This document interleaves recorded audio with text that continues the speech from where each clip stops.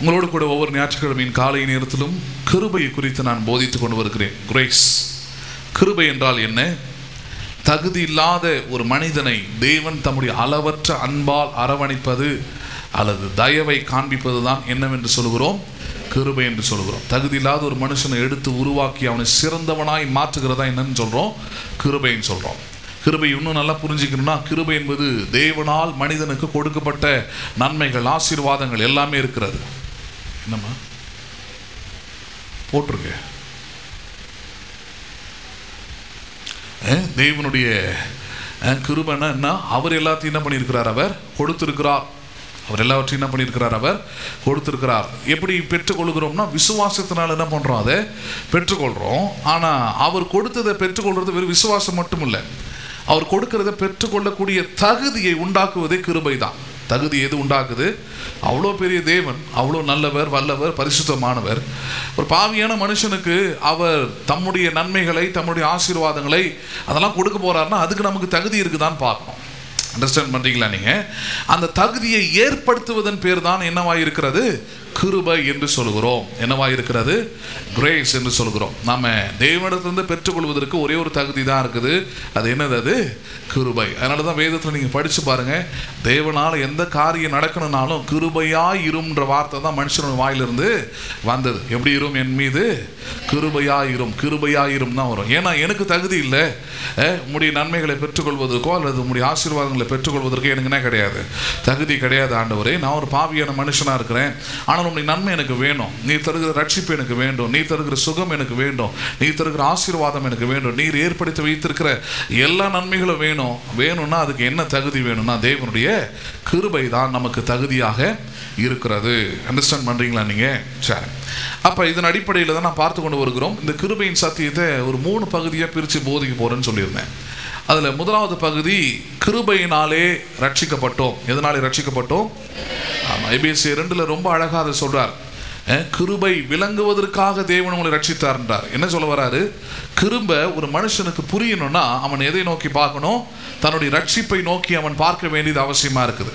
எப்படி ரட்சிக்கப்பட்டோம் அப்படின்னு அவரே சொல்றார். கிருபையினாலே விசுவாசத்தை கொண்டு ரட்சிக்கப்பட்டீர்கள், இது உங்களால் உண்டானது அல்ல, இது தேவனுடைய ஈவு அப்படின்றார்.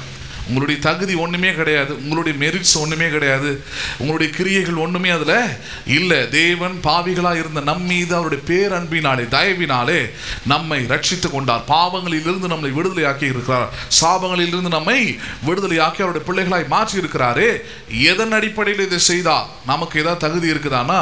பூமியில் இருக்கிற என்ன மனுஷனுக்கும் தகுதி இல்லை. அப்போ ஏன் செஞ்சாரு அப்படின்னா, தேவன் தம்முடைய கிருபையினாலே அதை செய்தார். அப்போ தேவனுடைய கிருபை ஒரு மனுஷனுக்கு புரியணும்னா he must look on to the salvation. ரட்சிப்பு என்ன பண்ணணும்? பார்க்கணும். ரட்சிப்பு எப்படி உண்டானது? யாருக்காக உண்டானது? கல்வாரி சிலுவையிலே ஒரு தேவகுமாரன் மனுஷனாய் வந்து அடிக்கப்பட்டு ரத்தம் சிந்தி இவ்வளோ கொடூரமான ஒரு மரணத்தை ஏற்படுத்தி கொண்டாரே, அதுக்கு ஒப்பு கொடுத்தாரு. why he done that? ஏன் அதை அவர் செய்தார் அப்படின்னா, நம்மலாம் ரொம்ப பரிசுத்தவான்கள், நம்மளாம் ரொம்ப நல்லவங்க, மனுஷங்களாம் ரொம்ப நல்லவங்களாக இருக்கிறதுனால அவரை தேவன் அடிச்சு விட்டார்னு கிடையாது. ஒரு மனுஷனுக்கும் தேவனிடத்தில் வருவதற்கு என்ன இல்லைங்க? தகுதி இல்லை. ரோமரில் அப்படியே சொல்றார், எல்லாரும் கெட்டு போய் ஏகமாய் தெய்வ மகிமை அற்றவர்களானார் என்றார்.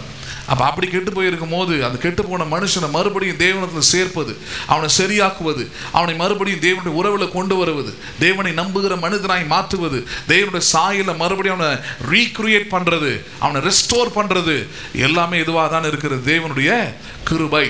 அப்போ அதுக்காக தான் தேவன் தம்முடைய ரட்சிப்பை என்ன பண்ணுகிறார்? இலவசமாய் நமக்கு கொடுத்தார். அப்போ கிருபையை புரிஞ்சுக்கணும்னா முதலாவது எதை புரிந்து கொள்ள வேண்டும்? ரட்சிப்பை புரிந்து கொள்ளணும். அது குறித்து போதிச்சிருக்கிறோம். கடந்த வாரம் 2வது காரியத்தை ஆரம்பித்திருந்தோம்.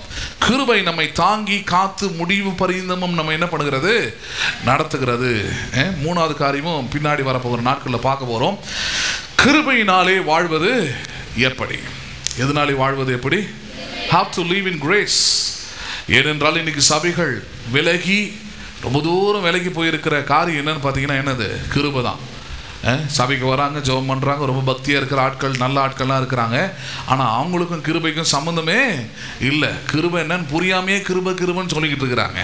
கிருபை என்றாலே அதில் என்னுடைய மெரிட், என்னுடைய தகுதி, என்னுடைய கிரியை 1% இல்லை. தேவனுடைய கிரியை தான் 100% இருக்கிறது. அதுக்கு பேர் தான் என்னென்னு அர்த்தம்? கிருபைன்னு அர்த்தம். சரி, அப்போ நம்ம இந்த 2வது காரியத்தை தான் கடந்த வாரம் நான் உங்களுக்கு ஆரம்பித்திருந்தேன். கிருபை நம்மை தாங்கி காத்து முடிவு பரிந்தமும் நடத்துகிறது. காக்கும் கிருபைன்னு காமிச்சேன். என்ன கிருபை இது? தேவன் நம்மை ரட்சித்திருக்கிறார், நம்முடைய பிள்ளைகளாக மாற்றியிருக்கிறார், நமக்கென்று சில நல்ல காரியங்களை அவர் ஏற்படுத்தி கொடுத்திருக்கிறார். அந்த கொடுத்திருக்கிற இந்த ரட்சிப்பை பாதுகாப்பது எது? நிறைய பேர் நினைக்கிறாங்க ரட்சிக்கப்பட்ட பிறகு நான் தான் என்ன பண்ணிக்கணும், என்ன நான் பார்த்துக்கணுமாக்கும் அப்படின்னு அவங்களோட செல்ஃப் மோட்டிவேஷனில் இறங்கிடுறாங்க, செல்ஃப் ஒர்க்கில் இறங்கிடுறாங்க, சுய வேலையில் என்ன பண்ணிடுறாங்க, இறங்கிடுறாங்க. நான் முட்டி போடாமல் ஒன்றும் நடக்காதுன்றார் ஒருத்தர். நான் முட்டி போடாமல் ஒன்றும் நடக்காதுன்றார். அந்த மாதிரி சுய பெருமை, நான் என்னால் தான் நடக்குது. திருப்பதி கொண்டிருந்து ஒருத்தர் காலையில் எங்கள் அப்பாவுக்கு ஃபோன் பண்ணி சொல்கிறாராம் பாருங்க. அவர் காலையில் அவர் ஒரு மினிஸ்ட்ரிக்கு போகிறார், கொண்டு போய் விட போனேன் நான். அப்போ சொன்னார், இவனுக்கு தொல்லை தாங்க முடியலப்பா என்னால் அப்படின்னாரு.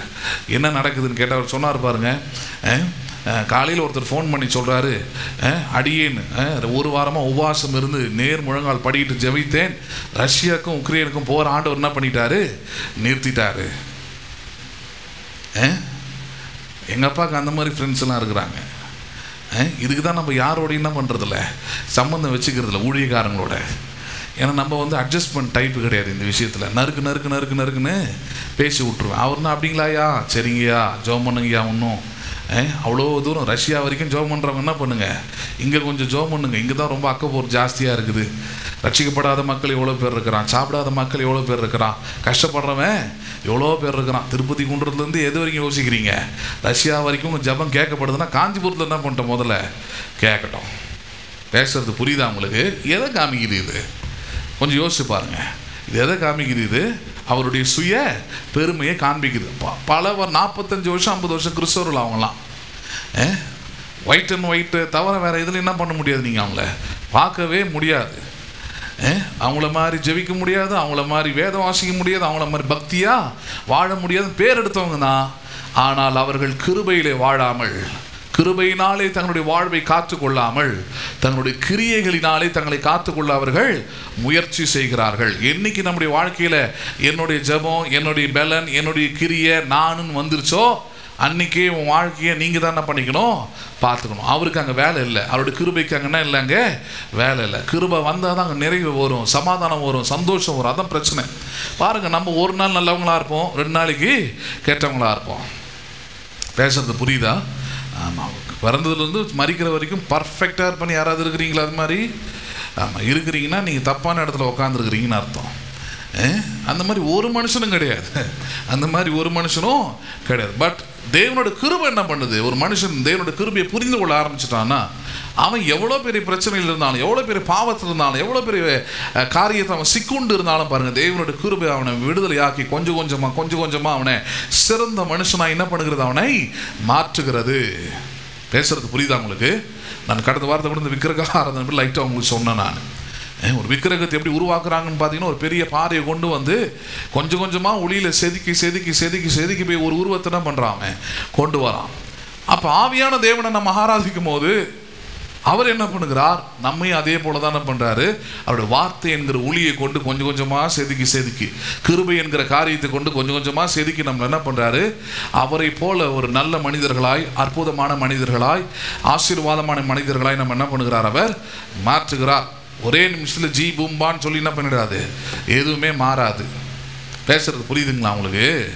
ஆமாம். ஏதாவது ஒரு பிரச்சனை தீரணும்னா இந்த பெந்தகோஸ்து ஆளுங்க ரெகுலராக ஒரு வார்த்தையை வச்சுருப்பாங்க. போய் 3 நாள் உபவாசம் விட்டு ஜோமன் தனியாக ரூமுக்குள்ளே போயிடு, 3 நாள் என்ன பண்ணு, கதவை பூட்டிக்கோ, சாப்பிடாத, வெறும் தண்ணி மட்டும் குடி. என்ன ஆகுறது? சின்ன வயசில் கொஞ்சம் தாங்கலாம், போக அவ்வளோதான். நீங்கள் எத்தனை 3 நாள் போட வேண்டியது இருக்கும் தெரியுமா? அந்த மாதிரி போனோம்னா வாழ்நாள் ஃபுல்லாக 3 நாளாக தான் இருக்கும். நமக்கு வாழ்நாள் ஃபுல்லாக எப்படி தான் இருக்கும்? ஆமாம், 3 நாளாக தான் போட்டுக்கிட்டு உக்காந்துருக்கணும். அவ்வளோ பிரச்சனை இருக்கும் நம்மளை நோக்கி பார்த்தோம்னா. அதனால தான் பவுல் அழகாக சொல்லிடுறார், இனி நான் அல்ல கிறிஸ்துவே நில். ஆமாம், இனி பவுலாகிய என்ன நான் பார்க்கணுன்னா யாரை கொண்டு தான் பார்க்க போகிறேன்? இயேசு கிறிஸ்துவை கொண்டு தான் பார்க்க போகிறேன். அவருடைய கிருபையை கொண்டு தான் பார்க்க போகிறேன். அவர் எனக்காக சிந்தின ரத்தத்தை கொண்டு தான் நான் நீதிமானாக இருக்கிறேன், ரட்சிக்கப்பட்டிருக்கிறேன், மனம் திரும்பி இருக்கிறேன் இப்படின்னு பார்க்க போகிறேனே தவிர, பவுலாகிய நான் இப்பொழுது எப்படி இருக்கிறேன் அப்படின்னு பார்த்து சத்தியமாக என்ன பண்ணிடுவேன், நான் விழுந்துருவேன். பேசுறது புரியுதுங்களா உங்களுக்கு? அப்போ கிருபையை புரிந்து கொள்ளலைன்னா, கிருபையினால் நான் காக்கப்படுகிறேன்றத அறிவு இல்லாமல் போயிடுச்சுன்னா வாழ்க்கையில் சமாதானம் இழந்துருவீங்க, சந்தோஷம் இழந்துருவீங்க. பெரிய பாரத்தோடு தான் கிறிஸ்தவ வாழ்க்கையை என்ன பண்ண வேண்டியதாக இருக்கும், உங்களால் வாழ வேண்டியதாக இருக்கும். புரியுதுங்களா உங்களுக்கு? சரி, எடுத்துக்கொள்வோம். பிலிப்பியர் 1வது அதிகாரம் 5 மற்றும் 6வது வசனத்தை நாம் பார்ப்போம். பிலிப்பியர் 1வது அதிகாரம் 5 மற்றும் 6வது வசனம். பிலிப்பியர் 1வது அதிகாரம் 5 மற்றும் 6வது வசனம். உங்களில் நற்கிரியை தொடங்கினவர் அதை கிறிஸ்துவின் நாள் பரியந்தமும் முடிய நடத்துவார் என்று நம்பி நான் உங்களை நினைக்கிற பொழுதெல்லாம் என் தேவனை ஸ்தோத்தரிக்கிறேன். பவுல் சொல்றாரு, உங்களில் நற்கிரியை என்ன பண்ணினவர்? நற்கிரியைன்னு அவர் சொல்றது ரட்சிப்பை குறித்து சொல்றார். எது குறித்து சொல்றாரு? தேவன் தம்முடைய கிருபையை கொண்டு ஒரு ரட்சிப்பை ஆரம்பிச்சிருக்கிறார், ஒரு நல்ல வாழ்க்கை ஆரம்பிச்சிருக்கிறார், நற்கிரியைகளை செய்யும்படி ஆரம்பிச்சிருக்கிறார், தேவனை அறிந்து கொள்ளும்படி ஆரம்பிச்சிருக்கிறார், தேவனை துதிக்கும்படி உங்களை ஆரம்பிச்சு வச்சிருக்கிறார், விசுவாசத்தை உங்களுக்குள்ள துவைக்கிருக்கிறாரு. இந்த நற்கிரியைகளை துவைக்கின தேவன் நடுவிலே விட்டுட்டு போறவர் இல்லை, நடுவில் என்ன பண்ணுறவர் இல்லை, ரட்சித்து நான் விட்டுட்டு போயினே இருக்கிறேன், இதுக்கப்புறம் உன் வாழ்க்கையை நீ பார்த்துக்கோ, உன் ஜபத்தில் தான் உன் வாழ்க்கை, உன் தபத்தில் தான் உன் வாழ்க்கை, உன் உபவாசத்தில் தான் வாழ்க்கைன்னு சொல்லிட்டு போகிறதில்ல. முடிவு பரியந்தமும் அவர் என்ன பண்ணுகிறார்? அவர் நடத்துவார். எது வரைக்கும் நடத்துவார்? அவர் கடைசி வரைக்கும் நடத்துவார். எப்படி ஆரம்பிக்கும் போது தகுதி இல்லாத என்ன கிருபையை கொண்டு ஆரம்பித்தாரோ முடிக்கிற வரைக்கும் அப்படியே தான் என்ன பண்ணுவார்? கிருபையினாலே என்னை நடத்துவார். அதான் சொல்கிறார் விசுவாசிகளுக்கு. அதுக்காக தேவனை ஸ்தோத்தரிக்கிறேன். உங்கள் நற்கிரியைகளை தொடங்கும் போது நீங்கள் எப்படி இருந்தீங்க? எந்த தகுதியின் அடிப்படையில் ஆரம்பிக்கப்பட்டது நற்கிரியைனா? தேவனுடைய கிருபையின் அடிப்படையில், தேவனுடைய தயவின் அடிப்படையில், தேவனுடைய அன்பின் அடிப்படையிலே உங்களின் நற்கிரியை தொடங்கினவர் கிறிஸ்துவின் நாள் மட்டும்ன்றார். கிறிஸ்துவின் நாள்னா அவருடைய 2வது வருகை. இந்த 2வது வருகை மட்டும் முடிய உங்களை என்ன பண்ணுவாராக? அவர் நடத்துவாராக. இப்போ நம்ம கடைசி மூச்சு விடுற வரைக்கும் அல்லது கிறிஸ்துவின் வருகை மட்டும் நமக்கு தேவை என்னது? தேவனுடைய கிருபை தாங்க தேவைப்படுது. அதுதான் முடிய என்ன பண்ணணும்? நம்மளை நடத்தும். ஏன்னா அதுதான் ஆரம்பிச்சது, அதுதான் நம்மளை என்ன பண்ணணும்? முடிக்கும். நடுவில் நம்ம என்ன பண்ணிடுறோம்? கிருபையில் ஆரம்பிச்சு நம்ம கிரியையில் என்ன பண்ணிடுறோம்? போயிட்டு நான் என் ஜபம், நான் என் உபவாசம், என் பக்தி அதுன்னு போயிடுறோம். அதெல்லாம் தேவை. எதுக்கு? கிருபையை புரிந்து கொண்டு செயல்படுத்துவதற்கு அது தேவையாக இருக்குதே தவிர அதை வச்சு நான் இல்லை. ஹலோ, அதை வச்சு நீங்கள், கிருபையை வச்சு தான் நீங்களும் நானும். எதை வச்சு தான் நீங்களும் நானும்? we can identify ourselves by the grace of God. நம்முடைய அடையாளம் தேவனுடைய கிருபையை கொண்டு இருக்க வேண்டுமே தவிர நம்மளுடைய ஆவிக்குரிய வாழ்க்கைன்னு சொல்லப்படுகிற இந்த பக்தியின் காரியங்களை வைத்து இருக்க வேண்டிய அவசியம் இல்லை. அப்போ நடுவில் புத்தி அப்படி மாறிடுறதுனால தான் இங்கே சொல்கிறாரு, நற்கிரியையை உங்களில் தொடங்கினவர் கிறிஸ்துவின் நாள் மட்டும் முடிவு பரியந்தமும் உங்களை என்ன பண்ணுவார்? அவர் நடத்துவார். கிருபையை கொண்டு ஆரம்பிச்சிருக்கிறாரா? அது கிருபையை கொண்டே என்ன பண்ணுவார்? உங்களுக்கு முடிக்க செய்வார் என்று பார்க்கிறோம். அதில் உங்களுக்கு நான் எடுத்து காண்பித்து கொண்டு வருகிறேன். என்ன காரியம்? தேவனுடைய கிருபை நம்மை காக்கும்படியாக பல ஆயத்தங்களை என்ன பண்ணி இருக்கிறது? அது செய்திருக்கிறது. நாம் தேவனுடைய பிள்ளைகளாக இருக்கும்படி, நம் தேவனுடைய கிருபையை அதிகமாய் பெற்றுக்கொள்ளும்படி தேவனுடைய கிருபை பாருங்க நிறைய காரியங்களை நமக்காக ஏற்படுத்தி வைத்திருக்கிறது, நிறைய காரியங்களை உருவாக்கி வைத்திருக்கிறது, நிறைய காரியங்களை செய்து வைத்திருக்கிறது. நாம் தேவனுடைய கிருபையிலே முடிவு பரியந்தம் நிற்கும்படி என்னென்ன காரியங்கள் அப்படின்றதான் பார்த்து கொண்டு வருகிறோம். முதலாவதாக பார்த்தோம் தேவனுடைய வல்லமை, the power of God. கிருபையில் வாழுகிற மக்கள் நீங்கள் புரிந்து கொள்ள வேண்டும், நான் எப்படி கிருபையினாலே காக்கப்படுகிறேன் என்றால் அதற்கு தேவனுடைய வல்லமை எனக்கு என்ன பண்ணப்பட்டிருக்கிறது? கொடுக்கப்பட்டிருக்கிறது. கொடுக்கப்பட்டிருக்கிறது மட்டுமல்ல, அந்த கிருபையை கொடுக்கிற தேவன் அவர் சர்வ வல்லவராய் அவர் இருக்கிறார். என்னை முடிவு பரியந்தமும் நடத்த அவர் வல்லமை உள்ளவராய் இருக்கிறார்.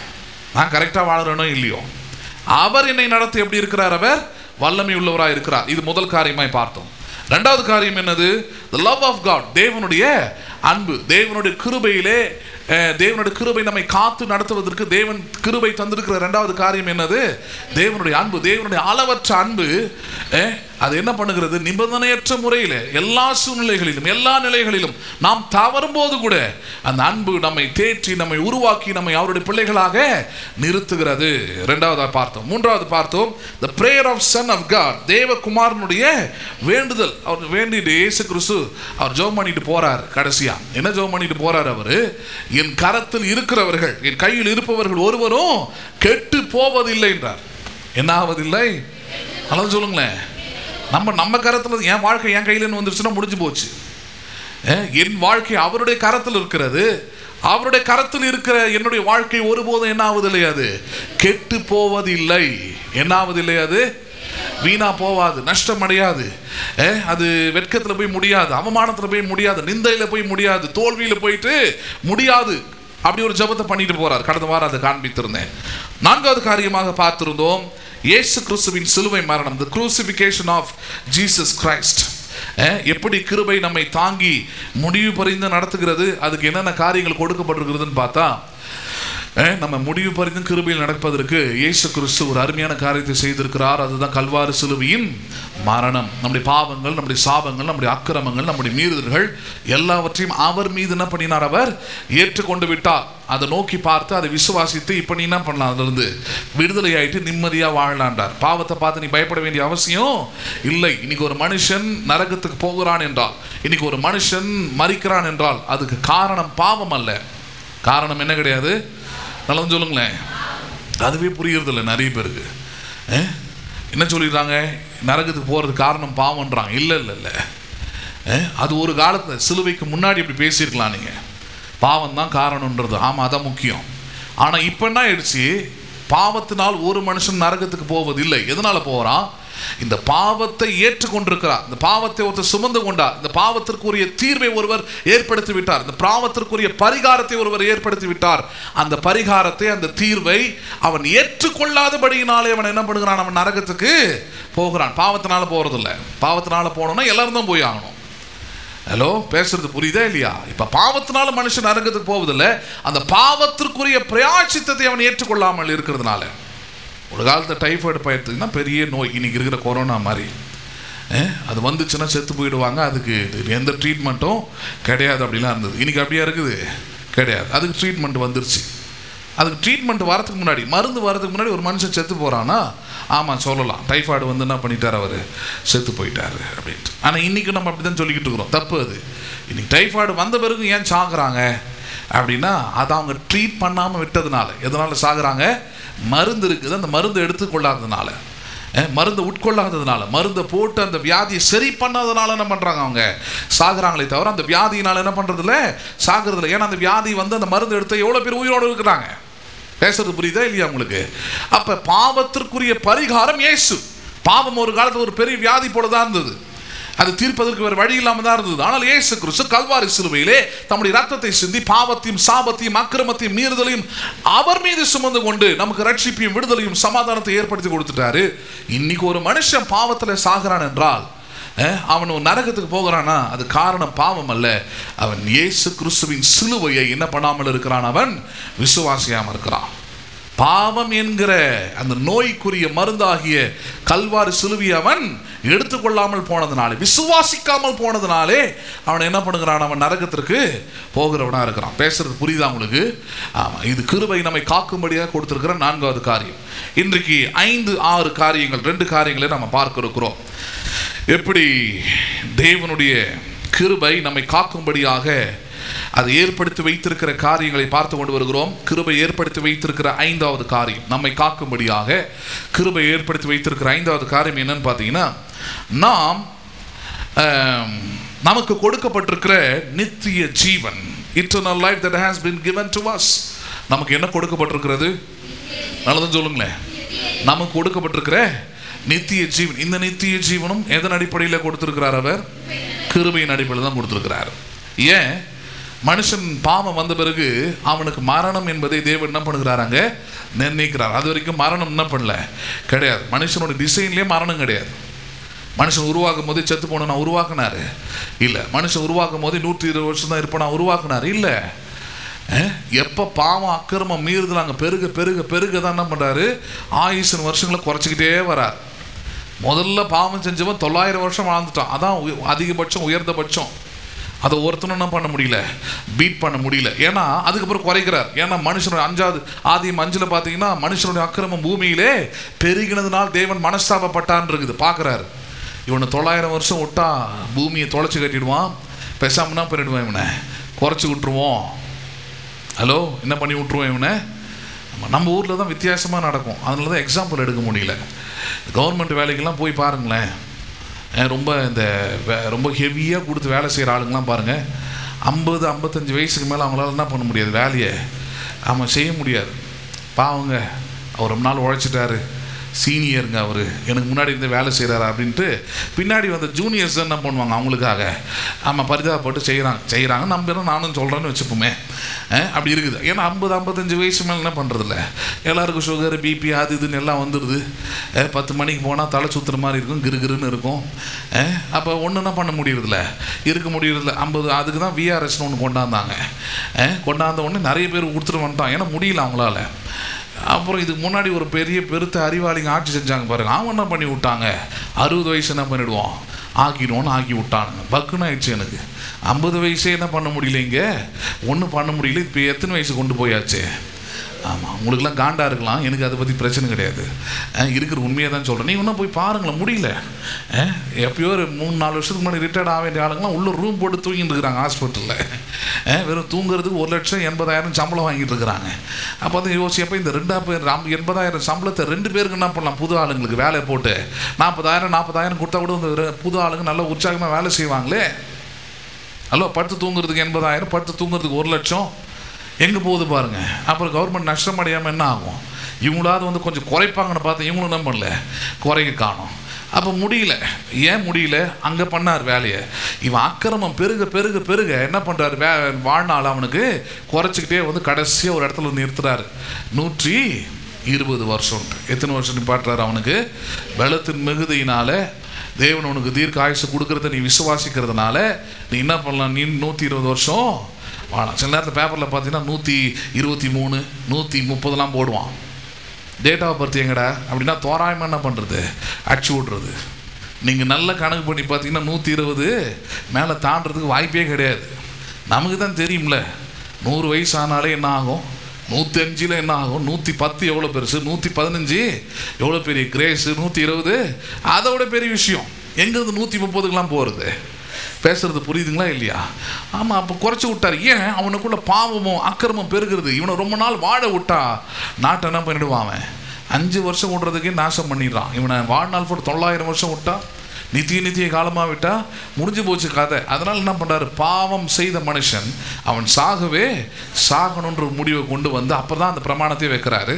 ஆதாமுக்கும் அதை சொல்கிறார், நீ வார்த்தையை கீழ்ப்படியாமல் போனீன்னா நிச்சயமாக நீ என்ன பண்ணுவான், சாவாயின்றார். 2 வார்த்தை யூஸ் பண்ண, சாவாயின்றார். ஒன்று ஆவிக்குரிய வாழ்க்கையில் ஆத்துமாவில் செத்து போயிடுவேன். இங்கே உயிரோடு இருக்கும் போதே சமாதானம், நிம்மதி, வெற்றி அதெல்லாம் இல்லாமல் இருக்கிறது ஒரு சாவு. 2ஆவது சாவு என்னது, சரீர பிரகாரமான மரணம்.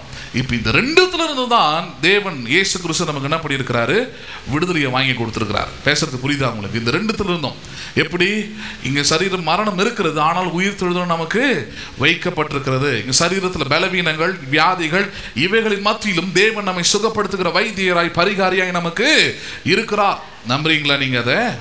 ஆமாம். அப்போ அதை ஏற்படுத்தி வச்சிருக்கிறார். அதை அப்ப கிருபை நம்மை காக்கும்படியாக ஏற்படுத்தி வைத்திருக்கிற காரியங்களில் 5வது காரியம் என்னன்னு பார்த்தீங்கன்னா, நித்திய ஜீவனை நமக்காக என்ன பண்ணி வைத்திருக்கிறது, ஏற்படுத்தி கொடுத்திருக்கிறது. Grace of God has given us the eternal life. எதை கொடுத்திருக்கிறது நமக்கு? நித்திய ஜீவன். இந்த நித்திய ஜீவனை வச்சு விளையாடுற விளையாட்டு இன்னைக்கும் ரொம்ப ஜாஸ்தியாக இருக்குது. செத்தா நீ இப்போ மோட்சம் போவியா, செத்தா நீ பரலோகம் போவியா. காலைல 8:30 மணி சர்வீஸு, 8:30 மணிக்கு வந்தவங்க கை தூக்குங்க பார்ப்போம். ஹலோ, பாவமா இல்லையா? இது ஒரு ஆள் தான் இருந்தாங்க, அவங்க வந்து அவனுக்கு வேறு வழி கிடையாது. ஏன்னா அவங்க பாட்டெல்லாம் அவங்க போட்டாகணும், அதனால் வந்து ஆகணும். மற்றவங்க பாவமா இல்லையா? அது சொல்லுங்களேன். 8:30 மணிக்கு டியூட்டின்னு வச்சுப்போமே, 8:30 மணிக்கு என்ன பண்ணி ஆகணும், நீங்கள் போய் ஆகணும். போகலன்னா உங்களுக்கு ஆமாம் லேட்டு, அதுக்கப்புறம் மெமோ, அதுக்கப்புறம் ஆஃப், ஆப்சன்ட் எல்லாமே என்ன பண்ணிவிடும், ஆட்டோமேட்டிக்காக அடுத்தடுத்து வந்துக்கிட்டே இருப்பாங்க. அப்போ அது குற்றம் தான். கொஞ்சம் யோசிச்சு பாருங்கள், பிரசங்கம் பண்ணுற நாளில் இருந்து உட்காந்துருக்கிற நீங்கள் வரைக்கும் என்றைக்காவது ஷார்ப்பாக அந்த டைமுக்கு வந்துருக்குறோமா? கிடையாது. பேசுகிறது புரியுதா இல்லையா உங்களுக்கு? ஆமாம். பர்ஃபெக்டாக என்ன பண்ணுறதில்ல இருக்கிறதுல அங்கேருந்து ஆரம்பித்தாலே போதும். நம்ம நினைக்கிறோம் பாவம்னா பெருசாக இதுலேருந்து ஆரம்பிங்க. தேவனுக்கு எல்லாமே ஒன்று தான். நம்ம இப்படி பார்க்கறதுனால சின்னது பெருசுன்னு பார்க்குறோம். தேவன் அப்படி இருந்து பார்க்கறதுனால, மேலே இருந்து பார்க்கறதுனால, அவர் வந்து 360 டிகிரியில் பார்க்கறதுனால அவருக்கு எல்லாமே ஒரே மாதிரி தான் இருக்கும். அவருக்கு சின்னது பெருசுலாம் கிடையாது. பாவம்னா பாவம், நீதினா நீதி, அவ்வளோதான். அப்போ கொஞ்சம் யோசிச்சு பார்க்கணும். நித்திய ஜீவனை தேவன் கிருபையினால கொடுத்துருக்கிறாருன்றதை புரிஞ்சு கொள்ளாமல் இன்றைக்கும் என்ன பண்ணுறாங்க, நீ சபைக்கு வரலையா, நீ லேட்டாக வந்தியா, கண்டிப்பாக உனக்கு என்ன இருக்குது, நரகம் இருக்குது. ஆமாம் இருக்குது. எப்போ இருக்குதுன்னா சபைக்கு வந்தால் தான் வசனத்தை கேட்க முடியும், விசுவாசிக்க முடியும், தேவனோட கிருபையை அறிந்து கொள்ள முடியும். ஒரு மனுஷன் ஒரு வேளை அதை அறியாமல் போயிட்டானா நிச்சயமாக எங்கே தான் போய் ஆகணும், அவன் அங்கே தான் கிருபையே தெரில, வசனமே தெரில, சத்தியமே தெரில அவனுக்கு. அப்போ அங்கே தான் போக வேண்டியதாக இருக்கும், வேறு வழி இல்லை அவனுக்கு.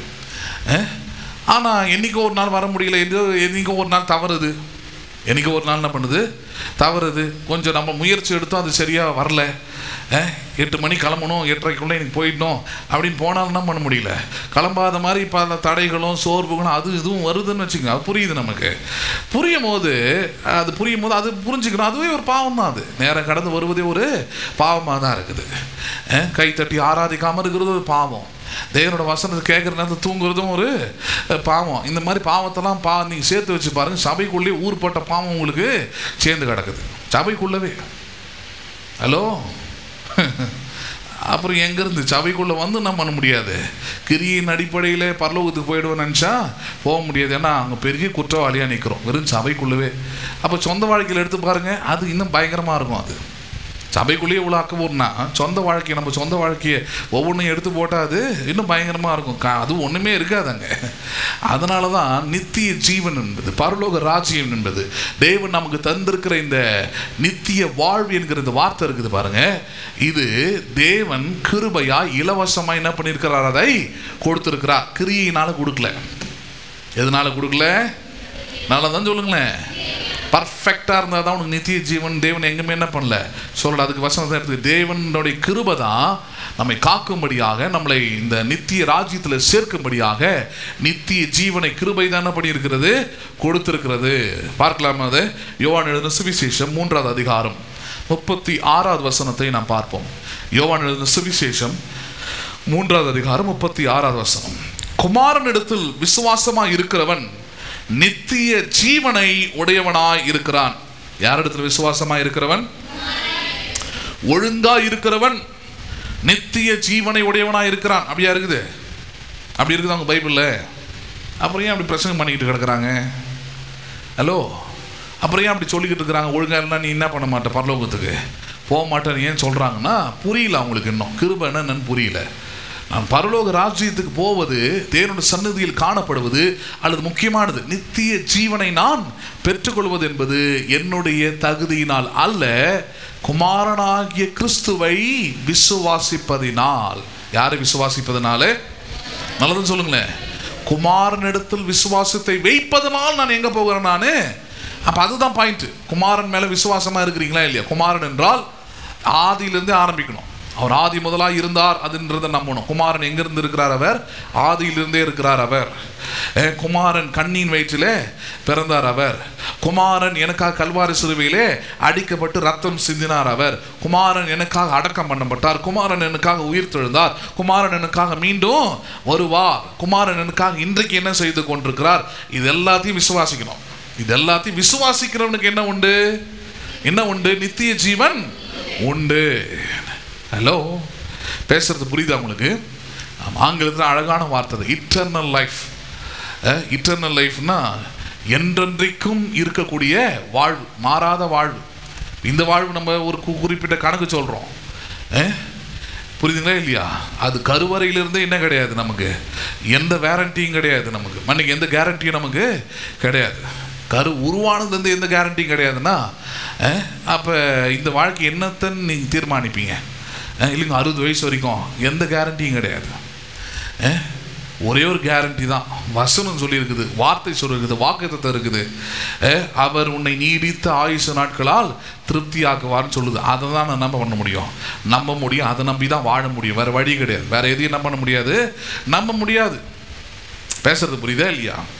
ஆமாம், காலையிலங்க தவறாமல் நான் என்ன பண்ணிவிடுவேன், வாக்கிங் போயிடுவேன். தவறாமல் எக்ஸசைஸ் பண்ணி மசில்ஸ்லாம் கட்டுக்கோப்பான பண்ணியிருக்கிறேன், வச்சுருக்கிறேன். அந்த மாதிரி நிறைய பேர் பார்த்துருக்குறோம். ரொம்ப பர்ஃபெக்டாக இருப்பான். நமக்கே அவனை பார்த்தா பொறாமையாக இருக்கும். நம்மளால் இந்த மாதிரி இருக்க முடியலே. 6 மணிக்கு மேலே குடிகாரனு கை கால் உதற மாதிரி நமக்கு 8 மணிக்கு மேலே ஆனால் சிக்கன் ஃப்ரைட் ரைஸ் மேலே மைண்டு போயிடுதே அப்படின்ற மாதிரி நமக்கு இருக்குது. ஆனால் அவன் பார்த்தீங்கன்னா சாப்பாடெல்லாம் நல்லா கண்ட்ரோல் பண்ணி நல்லா கரெக்டாக காலையிலையும் நைட்டையும் எக்ஸசைஸ் பண்ணி பாடி எப்படி வச்சுருக்கிறான், நல்லா ட்ரிம்மாக வச்சுருப்பான். பார்த்தீங்கன்னா நடுவில் எங்கேயாவது என்ன பண்ணிடுவான், போயிட்டு சேர்ந்துருவான் ஏதோ ஒரு விதத்தில், ஆக்சிடெண்ட்டில், அதில் இதில். ஒருத்தனை பார்த்தேன் ஜிம்மில் பார்த்தீங்கன்னா பயங்கர பாடி, நல்ல எக்ஸசைஸ் பாடி, பக்காவாக பண்ணி தண்ணிலாம் குடிச்சிட்டு அப்படி நடந்து வரும்போது இப்படி தான் நடந்து வருவான் அவன். திடீர்னு பார்த்தா எக்ஸசைஸ் பண்ணிட்டு இருக்கும்போது ஊன்னு செத்து போயிட்டான் சின்ன பையன். என்ன ஆச்சு, எதாவது பண்ணிட்டானுங்களா யாராவது அப்படின்னு சொல்லிட்டு சிசிடிவியை போட்டு செக் பண்ணி பார்த்தா அவன் பாருங்கள் அந்த ஒர்க் அவுட்லாம் பண்ணி முடிச்சுட்டு அந்த படிக்கட்டில் உட்காந்து தண்ணி குடிச்சிட்டு உட்காந்தான், அவ்வளோதான். அப்படியே முகப்புற விழுந்து செத்து போயிட்டாங்கனால உயிர் நல்ல ஆரோக்கியம் இருக்க வேண்டியது அவசியம், நல்ல உடற்பயிற்சி செய்ய வேண்டியது அவசியம், உடலை நல்லா வச்சுக்க வேண்டியது அவசியம். அதில் மாற்றுக்கிறது இல்லை. இந்த உடலை வச்சுக்கிறது தான் சொல்கிறேன் நான், கேளுங்க. ஆனால் அது மட்டும்தான் என்னை நீடித்த ஆயுசு நாட்களை வைக்கும். ஹலோ, பேசுறது புரியுதா இல்லையா? கேரண்டி கிடையாது. திருப்பி திருப்பி அதான் சொல்கிறேன், புரியுதுங்களா இல்லையா? எந்த கேரண்டியும் உயிருக்கு கொடுக்க முடியாது. சரி, இந்த உயிரே எப்படின்னா அடுத்த ஒரு வாழ்க்கை இருக்குது, நித்திய வாழ்க்கைக்கு. அதுக்கு என்ன கேரண்டி இருக்குது? யோசிச்சு பாருங்க. நம்முடைய கிரியையோ, நம்முடைய திறமையோ, நம்முடைய ஆற்றலோ, நம்முடைய பக்தியோ நம்முடைய நித்திய வாழ்வு என்ன பண்ண முடியாது. இந்த வாழ்க்கையை தீர்மானிக்க மாட்டேங்குது. இந்த வாழ்க்கையிலே நம்ம இருக்கிற ஒழுங்கு என்ன பண்ண முடியல, காப்பாற்றுறதுக்கு வக்கு இல்லை. நம்முடைய ஒழுக்கமோ, நம்முடைய நீதியோ, நம்முடைய உண்மையோ நம்மள என்ன பண்ணுறது இல்லை, காப்பாற்றுறது இல்லை, நம்மளை வாழ வைக்கிறது இல்லை.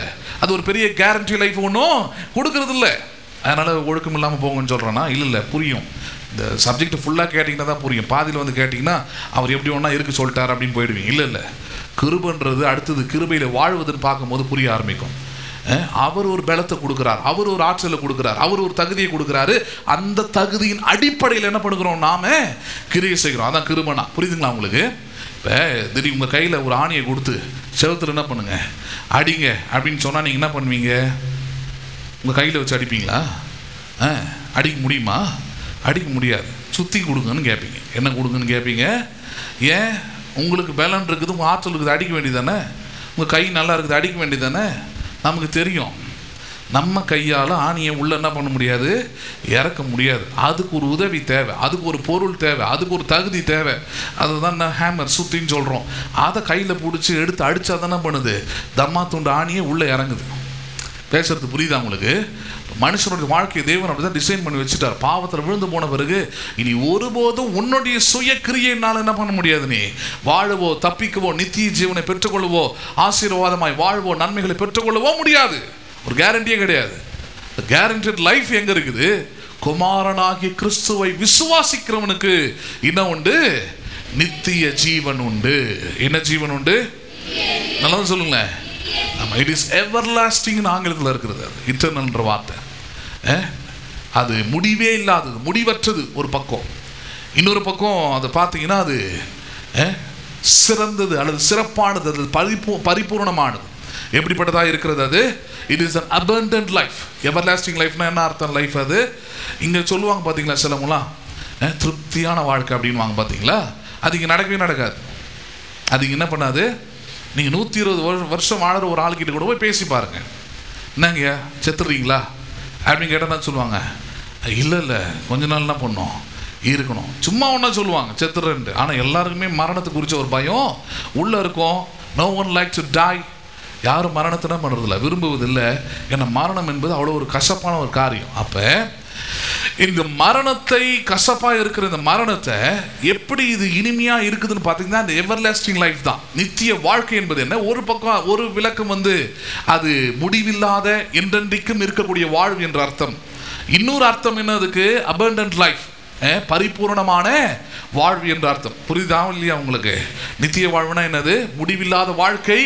இன்னொரு அர்த்தம் அதுக்கு பரிபூர்ணமான வாழ்க்கை, a complete life, a abundant life, நிறைவான ஒரு வாழ்க்கை. புரியுதுங்களா? அதுதான் என்ன வாழ்க்கைன்னு சொல்றோம் நம்ம, நித்திய வாழ்வு. இது எப்படி கிடைக்குது? அதுதாங்க பாயிண்ட். எப்படி கிடைக்குதுன்னு சொல்றாரு அவரு. எப்படி கிடைக்குது அது? யாரை விசுவாசிக்கிறதுனால? ஆமா, விசுவாசம் என்பது நம்முடைய கிரியையே கிடையாது. நல்லா புரிஞ்சுக்கங்க. பல முறை சொல்லியிருக்கிறதா, விசுவாசம் கிடையாது. நான் நினைக்கிற விசுவாசமே கிரியை நினைக்கிறோம். இல்லை, விசுவாசம் என்பது தேவன் நமக்குள்ளே தொடங்கி வைத்தார்.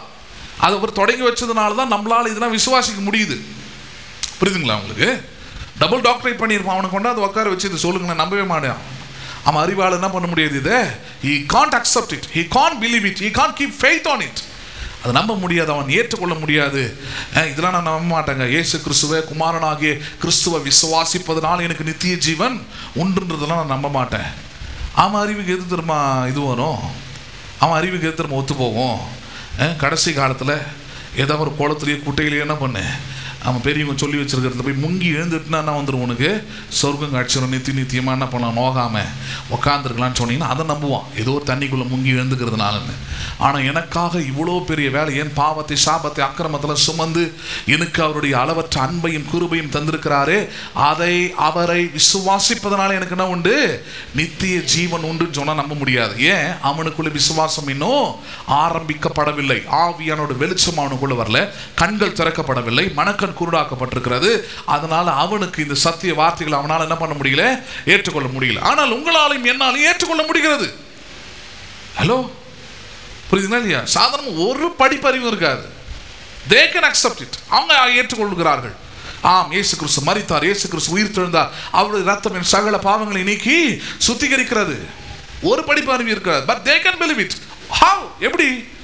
ஏன்னா தேவன் அவர்கள் மனக்கண்களை என்ன பண்ணியிருக்கிறார், திறந்திருக்கிறார். அவங்க உள்ளத்தை மட்டும்தான் கொடுக்குறாங்க, மற்ற எல்லா வேலையும் என்ன பண்ணிடுறாரு, விசுவாசத்தை துவக்கி விசுவாசத்தை அவர் என்ன பண்ணுகிறார், அதை முடிவு பெறவும் வைக்கிறார். அவருடைய கிரியை அது விசுவாசம் துவக்கிறதுன்றது.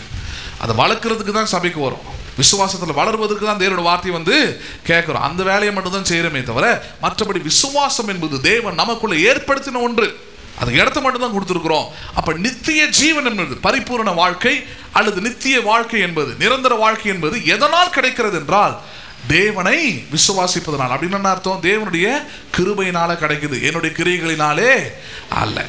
குமாரனாகிய இயேசு கிறிஸ்துவை விசுவாசிப்பதனால் நான் எதை பெற்றுக்கொள்கிறேன், நித்திய ஜீவனை பெற்றுக்கொள்கிறேன். அண்டர்ஸ்டாண்ட் பண்றீங்களா நீங்க? யோவான் 10வது அதிகாரம் 10வது வசனம் பாருங்க. யோவான் 10:10. யோவான் 10வது அதிகாரம் 10வது வசனம். திருடன் திருடவும் கொல்லவும் அழிக்கவுமே வருகிறான் அன்றி வேறொன்றுக்கும் வரான், நானும் அவைகளுக்கு ஜீவன் உண்டாயிருக்கும், அது பரிபூரணப்படவும் வந்தேன் என்றார். நித்திய ஜீவனை பற்றி இயேசு கிறிஸ்து பேசுற இன்னொரு இடம் இது. முதல்ல பார்த்தோம், தேவனுடைய குமாரனை விசுவாசிப்பதனால நமக்கு, அப்படின்னா கிருபையினாலே நமக்கு என்ன உண்டு, நித்திய ஜீவன் உண்டு. நித்திய ஜீவனுக்குரிய இன்னொரு விளக்கத்தை தான் இயேசு கிறிஸ்து சொல்றார், அருமையா சொல்றார். என்னது? திருடன் திருடவும் கொல்லவும் அழிக்கவுமே வருகிறானே அன்றி வேறொன்றுக்கும். ஆமா, அந்த வேர்டு நல்லா அண்டர்லைன் பண்ணிக்கணும். வேறொன்றுக்கும் வரான். வேறொன்றுக்கும் என்ன பண்ணான்? சில ஆளுங்க பாருங்க, கிறிஸ்தவர்கள் தான் சொல்லுவாங்க, பிசாசு எனக்கு இந்த சோதனை கொடுத்தது கூட நல்லது தாங்க, அதுலேருந்து நான் ஒரு பாடத்தை என்ன பண்ணுறேன். ஆமாம், அவர் வந்து ஐஏஎஸ் இது கோச்சிங்க்கு ப்ரொஃபஸரு, இவர் வந்து ஸ்டூடெண்ட், யார்? விசுவாசி. அவர் வந்து இவருக்கு டீச் பண்ணுறாரா, இவர் வந்து என்ன பண்ணுறாரா, இவர் சாட்சியெல்லாம் சொல்லுவான். பிசாசு என்னை பலமாய் சோதித்தான், அடியே என்ன பண்ணினேன் நான், ஆமாம் எப்படியோ எதிர்த்து நின்று ஜெபித்து ஊழியக்கார் தலைமெல்லாம் கை வச்சு என்ன பண்ணிட்டார், என்ன எப்படியோ வந்துட்டேன்.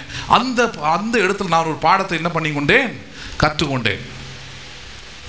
அதுக்கு தான் இயேசு கிறிஸ்து நல்லா சொல்கிறார், ஒன்று புரிஞ்சுக்கோ, பிசாசு ஒரு நாளும் நல்லதை உனக்கு என்ன பண்ண மாட்டான், சொல்லி கொடுக்கவே மாட்டான்.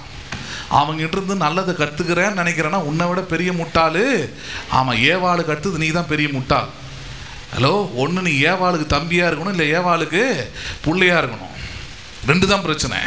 ஏன்னா அவள் தான் நம்பினான் கண்மூடித்தனமா. தேவன் சொன்னதை விட அவன் மோசமானவன், அவன் கெட்டு போனவன்றது என்ன பண்ணல, அவன் நம்பவே இல்லை. அவன் சொன்னதை உண்மை நம்பி கெட்டு போனான்.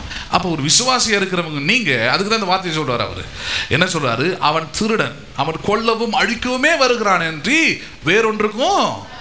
பிசாசு தேவையில்லாமல் ப்ரைஸ் பண்ணிட்டு உட்காந்துருக்காதீங்க. அவன் வந்து எனக்கு பாடம் கற்றுக் கொடுக்குறான், அவங்ககிட்ட இருந்து நல்ல நல்ல பாடங்களை கற்றுக்கிறேன், அவன் இதை கொடுத்தான் அதை கொடுத்தான். இன்னும் அவன் கொல்லவும் அழிக்கவுமே வருகிறான் என்று வேறொன்றுக்கும் வரான். ஆனால் இயேசு கிறிஸ்து சொல்றான், நான் யார் தெரியுமா? அவன் எதை கொல்ல வந்தானோ, எதை அழிக்க வந்தானோ, எதை நிர்மூலமாக்க வந்தானோ, எதை கெடுக்க வந்தானோ, எதை நாசப்படுத்தினானோ அவைகளுக்கு என்ன பண்ண வந்தேன் நான்? ஜீவன் உண்டாயிருக்கவும். என்ன உண்டாயிருக்கவும்? நித்திய ஜீவன் தான் சொல்றார். அவைகளுக்கு ஜீவன் உண்டாயிருக்கவும் அது பரிபூரணப்படவும் வந்தேன். நித்திய ஜீவன்னா என்னது? அது பரிபூரணமான வாழ்க்கை. என்ன வாழ்க்கை அது? a complete life. ஏன் பவுல்லாம் வந்து தன்னுடைய மரணத்தை அவர் ஆர்வமாக எதிர்பார்த்தார்? எப்படி தைரியமாக மரணத்தை சந்தித்தார்னா அவருக்கு தெரியுது, நான் இங்கே இருக்கிறதுன்றது தேவனுக்கு என்று நான் வேலை சிலது செய்யணும். குடும்பத்தை கொடுத்துருக்கிறாரு, சபையை கொடுத்துருக்கிறாரு, வேலையை கொடுத்துருக்கிறாரு, பிள்ளைகளை கொடுத்துருக்கிறாரு. புரியுதுங்களா? இல்லை எதெல்லாம் நான் என்ன பண்ணி ஆகணும்? ஆமாம், அந்த கடமையெல்லாம் செஞ்சு ஆகணும். ஆனால் இந்த தேகத்தை விட்டு நான் பிரியும் போது ஒரு அபண்டன்ட் லைஃப் ஒன்று இருக்கிறது. என்ன லைஃப் அது? இங்கே கிறிஸ்துவுக்குள்ள பாடுகள், வேதனைகள், பிரச்சனைகள்லாம் வரும்போது வெற்றி சிறக்கிறேன். ஆனால் அபண்டன்ட் லைஃப்பில் வரும்போது கண்ணீர் இல்லை, கவலை இல்லை, துக்கம் இல்லை, வியாதி இல்லை, வறுமை இல்லை, வேதனை இல்லை, புலம்பல் இல்லை, அழுகை இல்லை. என்ன பண்ணுது? வேதவசனம் பெரிய லிஸ்டே போடுது. அதான் அபண்டன்ட் லைஃப். அங்கே விசுவாசிக்க வேண்டியதே இல்லை. நீங்கள் பரலோகத்தில் விசுவாசிக்க வேண்டியதே இல்லை. ஏன்? அங்கே பிசாசுக்கு இடமே இல்லை. இங்கே தான் அவனுக்கு இடம் இருக்குது. பூமியில் தான் அவனுக்கு இடம் இருக்குது. பூமியில் தான் நம்ம அவனுக்கு இடம் கொடுத்து வச்சுருக்கிறோம். அதனால் வாழ்க்கையில், குடும்பங்களில், தனிப்பட்ட வாழ்க்கையில், வேலையில், எல்லா இடத்துலையும் என்ன பண்ணிக்கிட்டு இருக்கிறான்? அவன் பிரச்சனைகளை உருவாக்கி கொண்டிருக்கிறான். ஆனால் இந்த தேகத்தை விட்டு ஒரு மனுஷன் பிரிஞ்சு நித்திய வாழ்க்கைக்குள்ளே போயிட்டானா அந்த வாழ்க்கை எப்படிப்பட்டது? It is an complete abundant life. ஒரு பரிபூர்ணமான வாழ்க்கை. இயேசு கிறிஸ்து சொல்றார், நான் அதை கொடுக்க தான் வந்தேன்றார். நான் எதை கொடுக்க வந்திருக்கிறேன்? நான் ஆமாம், நீ வேற எந்த வழியிலும் இப்படிப்பட்ட பரிபூர்ண வாழ்க்கைக்கு நீ வரவே முடியாது. நீ எவ்வளோ தியாகம் செஞ்சாலும், எவ்வளோ புண்ணியம் செஞ்சாலும், எவ்வளோ உருண்டு பிறந்தாலும், you can't get this abundant life. You can receive the abundant life only by believing Jesus Christ. கர்த்தராக இயேசு கிறிஸ்துவை, குமாரனாக இயேசு கிறிஸ்துவை விசுவாசிக்கிறதன் மூலமாகவே நீ நித்திய ஜீவனை என்ன பண்ண முடியும்? நீ பெற்றுக்கொள்ள முடியும். அவர் தருகிற பரிபூர்ணமான வாழ்க்கையை நீ பெற்றுக்கொள்ள முடியும். உன் கிரியைகளினாலே நீ பரிபூர்ணமான வாழ்க்கையை, நித்திய ஜீவனை பெற்றுக்கொள்ள முடியாது. கிருபை எதை கொடுத்து நம்ம காக்குதுன்னா, நித்திய ஜீவனை கொடுத்து நம்ம என்ன பண்ணுகிறது? காக்கிறது. அப்போ நித்திய ஜீவனை கொடுக்கறது எது? நல்லதான் சொல்லுங்களேன். அப்போ யாராவது உங்களை பார்த்து நீலாம் பரலோகம் போவியா அப்படின்னு கேட்டால் கன்ஃபார்மாக என்ன பண்ணுவேன்? போவேன். எப்படி போவேன்? ஏன்னா குமாரன் என்ன பண்ணுறேன்? நான் விசுவாசிக்கிறேன். அவர் கிருபையாக நித்திய ஜீவன் என்ன பண்ணியிருக்கிறாரு? கொடுத்துருக்கிறாரு. அதுக்கு நான் தகுதி இல்லாதவனா இருக்கிறேன். அது தெரிஞ்சு தான் என்னை அழைச்சிருக்கிறார். அது தெரிஞ்சு தான் எனக்கு விசுவாசத்தை என்ன பண்ணியிருக்கிறாரு? துவக்கியிருக்கிறார். அது தெரிஞ்சு தான் அவரை நான் நம்புகிறேன். அது தெரிஞ்சு தான் அவரோட ரத்தத்தினால் கழுவப்பட்டிருக்கிறேன், மீட்கப்பட்டிருக்கிறேன். அதனால் கன்ஃபார்மாக அவரை நான் விசுவாசிக்கிறதுனால பரிபூர்ணமான வாழ்க்கை, நித்திய ஜீவன் எனக்கு உண்டு. ஒரு டவுட்டும் இல்லை. உனக்கு டவுட்டாக இருந்தால் இந்த மாதிரி சபையில் என்ன பண்ணு? பிரசங்கத்தை கேட்டு டவுட்டை கிளியர் பண்ணிக்கோ. ஏன்னா சபை அப்படி தான் டவுட் உருவாக்கிட்டே இருக்குது. பரலோகம் போவியா, சத்தா போவியா, அப்படி போவியா, இப்படி போவியா, ஆண்டவர் நடு இரவில் வருவார், எடுத்துக்கொள்ளப்படுவாயா? இவங்களுக்கெல்லாம் சாதாரணமாக இருக்குது. 25 வருஷம் தினமும் அதான் கேட்டுருக்குறேன் நான். சபைக்கு போனாலே ஆமாம், நான் கன்ஃபார்மே பண்ணிட்டேன். 10th வரும்போது நமக்கு அப்படியே கொஞ்சம் கொஞ்சமாக என்ன ஆகுது? ஆமாம், பிரைட்னஸ் வருது, கண்ணெல்லாம் தெளிய ஆரம்பிக்குது. ஆதாமுக்கு ஏவாளுக்கும் திறந்த மாதிரி கண்ணு திறக்க ஆரம்பிக்குது. கண்ணு திறக்கிற நேரத்தில் இந்த பிரச்சனை தான் ஓடிக்கிட்டு இருக்குது சபையில். ஆண்டவர் இன்று இரவு வந்தால் மகனே நீ ஆமாம் போவியா? நான் உண்மையாக சொல்கிறேன் பாருங்கள். எங்கள் குரூப் ஒன்று இருந்தது, வாலிபு குரூப். நான் சொல்லுவேன், சத்தியமாக நம்ம சான்ஸே கிடையாது. நம்ம பண்ணுற வேலைக்கு எங்கேருந்து போகிறது? சண்டே கிளாஸ்லேருந்து ஸ்கூல் வரைக்கும் எல்லா இடத்துலையும் அயோக்கியதானம் தான். சொல்கிறது கேட்குறது கிடையாது, சொல்கிறது எழுதுறது கிடையாது, ஒழுங்காக இருக்கிறது இல்லை. இவங்க சொல்கிற லிஸ்ட்டை பார்த்தா சத்தியமாக நம்ம என்ன பண்ண மாட்டோம். நாங்கள் நினச்சோம் பரலோகம் போகிறதே நம்முடைய கிரியையினால தான். நம்ம ஏதோ சரியாக இருந்தால் தான் நம்ம போக முடியும்னு நினச்சோம். ஆனால் பைபிளை படித்து பார்த்தா சொல்லுது, இல்லை உன் கிரியையினால் நீ ஒரு நாளும் பரலோக ராஜ்யத்துக்கு வரவே முடியாது. உன்னை நீ தகுதிப்படுத்திக்கவே முடியாது. உன்னை நித்தியத்திற்கு தகுதிப்படுத்துவது ஒன்றே ஒன்று தான். என்னது? தேவனுடைய கிருபை. தேவனுடைய கிருபை ஒன்று கொடுத்துருக்குது. அந்த கொடுத்துருக்கிறத நீ விசுவாசி. குமாரனாக இயேசுவை விசுவாசி. அவர் உன்னை பரிபூர்ணமான வாழ்க்கைக்கு என்ன பண்ணுவார்? அவர் அழைத்து சொல்வார். புரியுதுங்களா? பரலோகம் போகிறதுக்கு ஒரே ஒரு தகுதி என்னது? கிருபையை பெற்றவர்களாகவும் குமாரனாக இயேசு கிறிஸ்துவை விசுவாசிக்கிறவர்களாக இருந்தால் போதும். வேறு எந்த தகுதியும். ஆமாம், இப்போ பாரம்லாம் இறங்கி எப்படின்னா வருது? இப்போ இலைப்பாறுதல் வரும். இப்போ இது அப்படியே தலைக்கில் நியாயப்பிரமாணம் பிரசங்கமாக பண்ணிட்டான். காலையில் எத்தனை மணிக்கு எழுந்த? ஞாயிற்றுக்கிழமையாவது பைபிள் படிச்சியா? எவ்வளோ மணினா ஜோம் பண்ண? லென்த் சீசன் ஆரம்பிச்சிட்டாங்க. எவ்வளோ வயசானவங்களாம் திரும்ப உபவாசம் எடுக்கிறாங்க. நீ இருந்தியா? ஒரு வேளை இருந்தியா? இவ்வளோ கேள்வி கேட்கும் போது ஒரு கேள்வி கூட யோபு சொன்ன மாதிரி ஒரு பதிலும் இருக்காது. எல்லாத்துலேயும் 0 தான். நீலாம் எப்படி பரலோகம் போவா? அடுத்தது அங்கே தான் முடிப்பாங்க. ஃபைனல் டச்சாக தான் யுவர் ஃபெய்த்ஃபுல்லின்னு போட்டு பேர் முடிப்பாங்க, கையெழுத்து போடுவாங்களே. அந்த மாதிரி இவ்வளோ கேள்வியும் கேட்டு கடைசி எங்கே வந்து நிற்பாங்கன்னா, எங்கே வந்து நிற்பாங்க? உனக்குலாம் நித்திய ஜீவன் உண்டா? உனக்குலாம் பரலோக ராஜ்யம்? நான் தான் இயேசு. அதெல்லாம் முக்கியம் கிடையாது. விசுவாசிக்கிறதுலாம் யார் வேணால் விசுவாசிப்பான்னுவாங்க. அதான் காமெடி. அதில் அது எப்படி யார் ஒன்றும் விசுவாசிக்க முடியும்? குமாரனை யார் ஒன்றும் விசுவாசிக்க முடியும்னா சபை தான் நிரம்பி இருக்கும். வெளியே இருக்கிறவங்களாம் எங்கே தான் இருப்பாங்க? உள்ளே தான் இருப்பாங்க. உள்ளே இருக்கிற கூட்டம் என்ன கூட்டம் இது? கல்வாரி சிலுவையை நம்புகிற கூட்டம், குமாரனை நம்புகிற கூட்டம், கண்ணின் வயிற்றில் பிறந்தார்ன்றத நம்புகிற கூட்டம், இயேசு கிறிஸ்துவ நம்புகிற கூட்டம் தான் உள்ளே இருக்குது. அப்போ இந்த கூட்டம் போகாமல் வேற எந்த கூட்டம் போகும்? யோசிச்சு பாருங்க. இதை சொல்கிறது இல்லை, புரியுதுங்களா உங்களுக்கு? அவர் எளிமையாக எடுத்து கொடுக்குறாரு, இவனுக்கு கஷ்டமாக்கி கொடுக்குறானுங்க. பேசுறது புரியுதா உங்களுக்கு? ஆமாம். இது சிலதெல்லாம் பாருங்கள், இந்த ஹோட்டல்லேருந்து நம்ம ஏதோ ஒன்று ஆர்டர் பண்ணி வர வச்சா பார்த்துருக்குறீங்களா நீங்கள்? அவன் பேக் பண்ணுறதை பிரிக்கிறதுக்குனே ஒரு கலை நமக்கு தெரிஞ்சிருக்கணும். அந்த மாதிரி ஒரு முடியை போட்டு, அந்த மாதிரி ஒரு ரப்பர் பேண்ட் போட்டு, அந்த மாதிரி ஒரு ஸ்டாப்லர் அடித்து பார்த்துருக்குறீங்களா இல்லையா? ஆமாம். அதை பிரித்து சாப்பிட்றதுக்குள்ளே அது மேலே இருக்கிற ஆசையே ஆடா போடா, இதுக்கு பேசாமல் டம்ளரில் தண்ணி குடிச்சிட்டு அமைதியா படுத்து இந்த மாதிரி ஒரு பேக்கிங் பண்ணுவான் அவன். அந்த மாதிரி அவன் சாம்பார் டக்குன்னு எடுக்கிற மாதிரி கொடுக்குறதில்ல.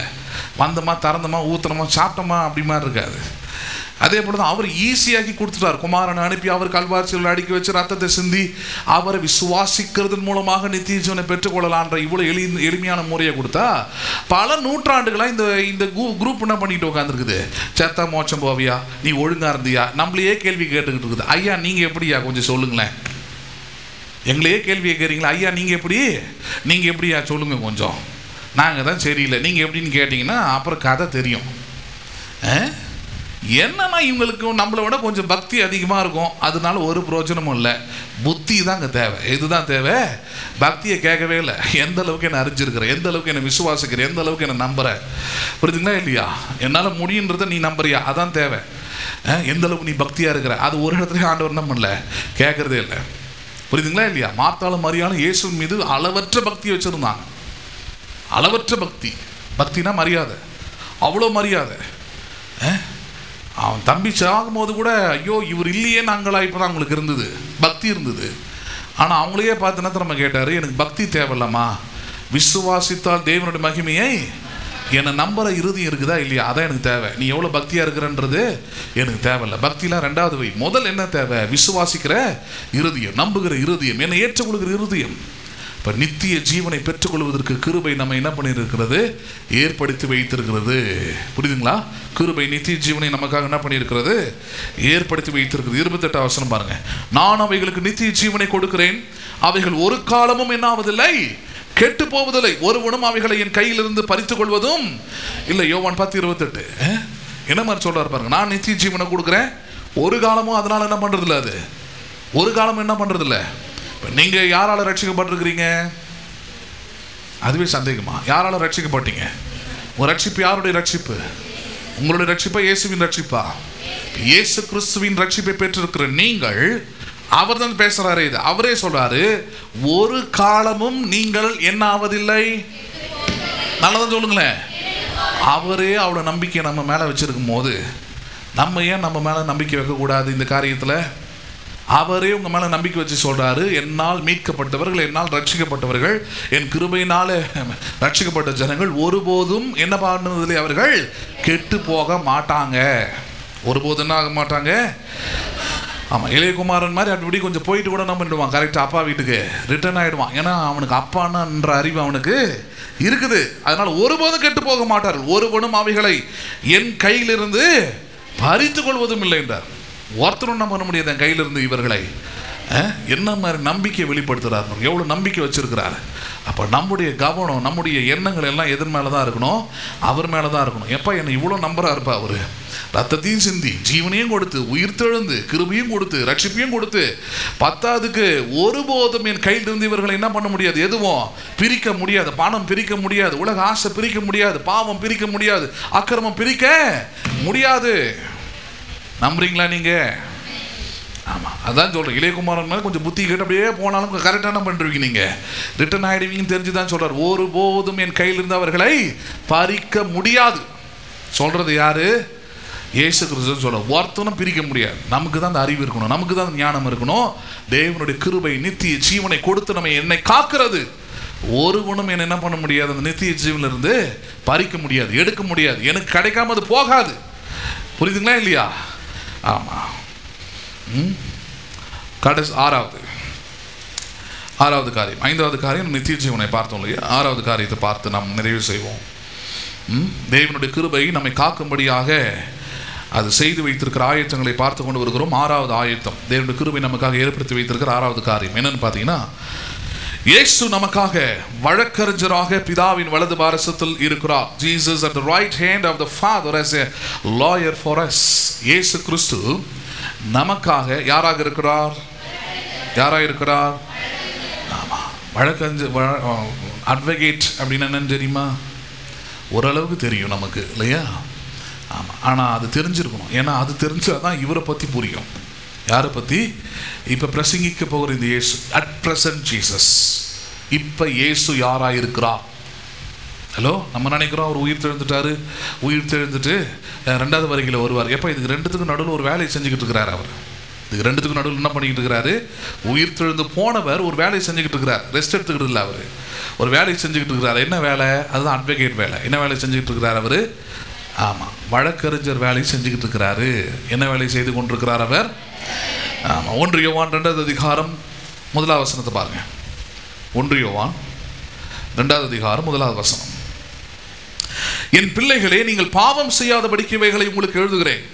ஒருவன் பாவம் செய்வானேயானால் நீதிபரராய் இருக்கிற இயேசு கிறிஸ்து நமக்காக பிதாவினிடத்தில் பரிந்து பேசுகிறவராய் இருக்கிறார். தமிழில் பரிந்து பேசுகிறவராய், இன்டர்செஷன் பண்ணுறவராய் இருக்கிறான்ற மாதிரி வருது. ஆங்கில வேதமத்தை படித்து பார்த்தீங்கன்னா, he is advocate to his father இருக்குது. advocate to his father அப்படின்னா எனக்காக அவர் வழக்காடுகிறார். எனக்காக என்ன பண்ணுகிறார் அவர்? நல்லா சொல்லுங்களேன். கிருபை நம்மை காக்கும்படியாக கொடுத்திருக்கிற காரியங்களில் இந்த 6வது காரியம் என்ன? இயேசுவை என்னுடைய வழக்கறிஞராக என்ன பண்ணியிருக்கிறது? கொடுத்திருக்குது. இயேசுவை எனக்கு யாரா இருக்கிறார்? அவர் வழக்கறிஞராக இருக்கிறார். ஒரு கேஸ் நடக்குதுன்னு வச்சுக்கோங்களேன். அந்த கேஸோடைய தீர்ப்பு எதன் அடிப்படையில் இருக்குதுன்னு பார்த்தீங்கன்னா, எதன் அடிப்படையில் தான் இருக்குது? அந்த அட்வொகேட் எப்படி வாதாட போறாரு, புரியுதுங்களா இல்லையா? ஆமாம், குற்றவாளியை குற்றம் இல்லாதவனாயும் நிரூபிக்க முடியும் அவங்களால. புரியுதுங்களா உங்களுக்கு? இல்லை குற்றமே செய்யாதவனோடு என்ன பண்ணிடலாம்? ஆமாம், அவங்க வாத திறமையினால் என்ன பண்ணிடலாம்? அவனை குற்றவாளி மாதிரி ஆக்கி விட்டுறலாம். பேசுறது புரியுதா உங்களுக்கு? யாரோட திறமை தான் அது? அட்வொகேட்டோடைய திறமை தான் அது. சரி, எல்லாரும் அட்வொகேட் கிடையாது, அதையும் சொல்லிடுறேன் நான். அட்வொகேட்னு ஸ்டிக்கரை பார்த்தோன்னே எல்லாரும் அட்வொகேட்டுன்னு நினச்சிக்காதீங்க. நீங்கள் அங்கே உள்ளே போய் பாருங்கள், தெரியும் யார் அட்வொகேட்டு. பேசுறது புரியுது தான் உங்களுக்கு? ஆமாம், நிறைய நேரத்தில் தப்பு செய்கிற ஆளுங்க கூட சில ஆட்கள் பார்த்தீங்கன்னா அப்படி பேரை போட்டுக்கிறாங்க. எல்லாரும் இல்லை, தப்பு செய்கிற ஆட்கள் இந்த கட்டை பஞ்சாயத்து பண்ணுறவங்க, ரவுடிசம் பண்ணுறவங்க கூட பார்த்தீங்கன்னா வண்டியில் அங்கங்கே. சென்னை உயர்நீதிமன்றமே ஒரு வாட்டி கண்டிச்சுது, அந்த ஸ்டிக்கர் என்ன பண்ணாதீங்க, ஓட்டாதீங்கடா.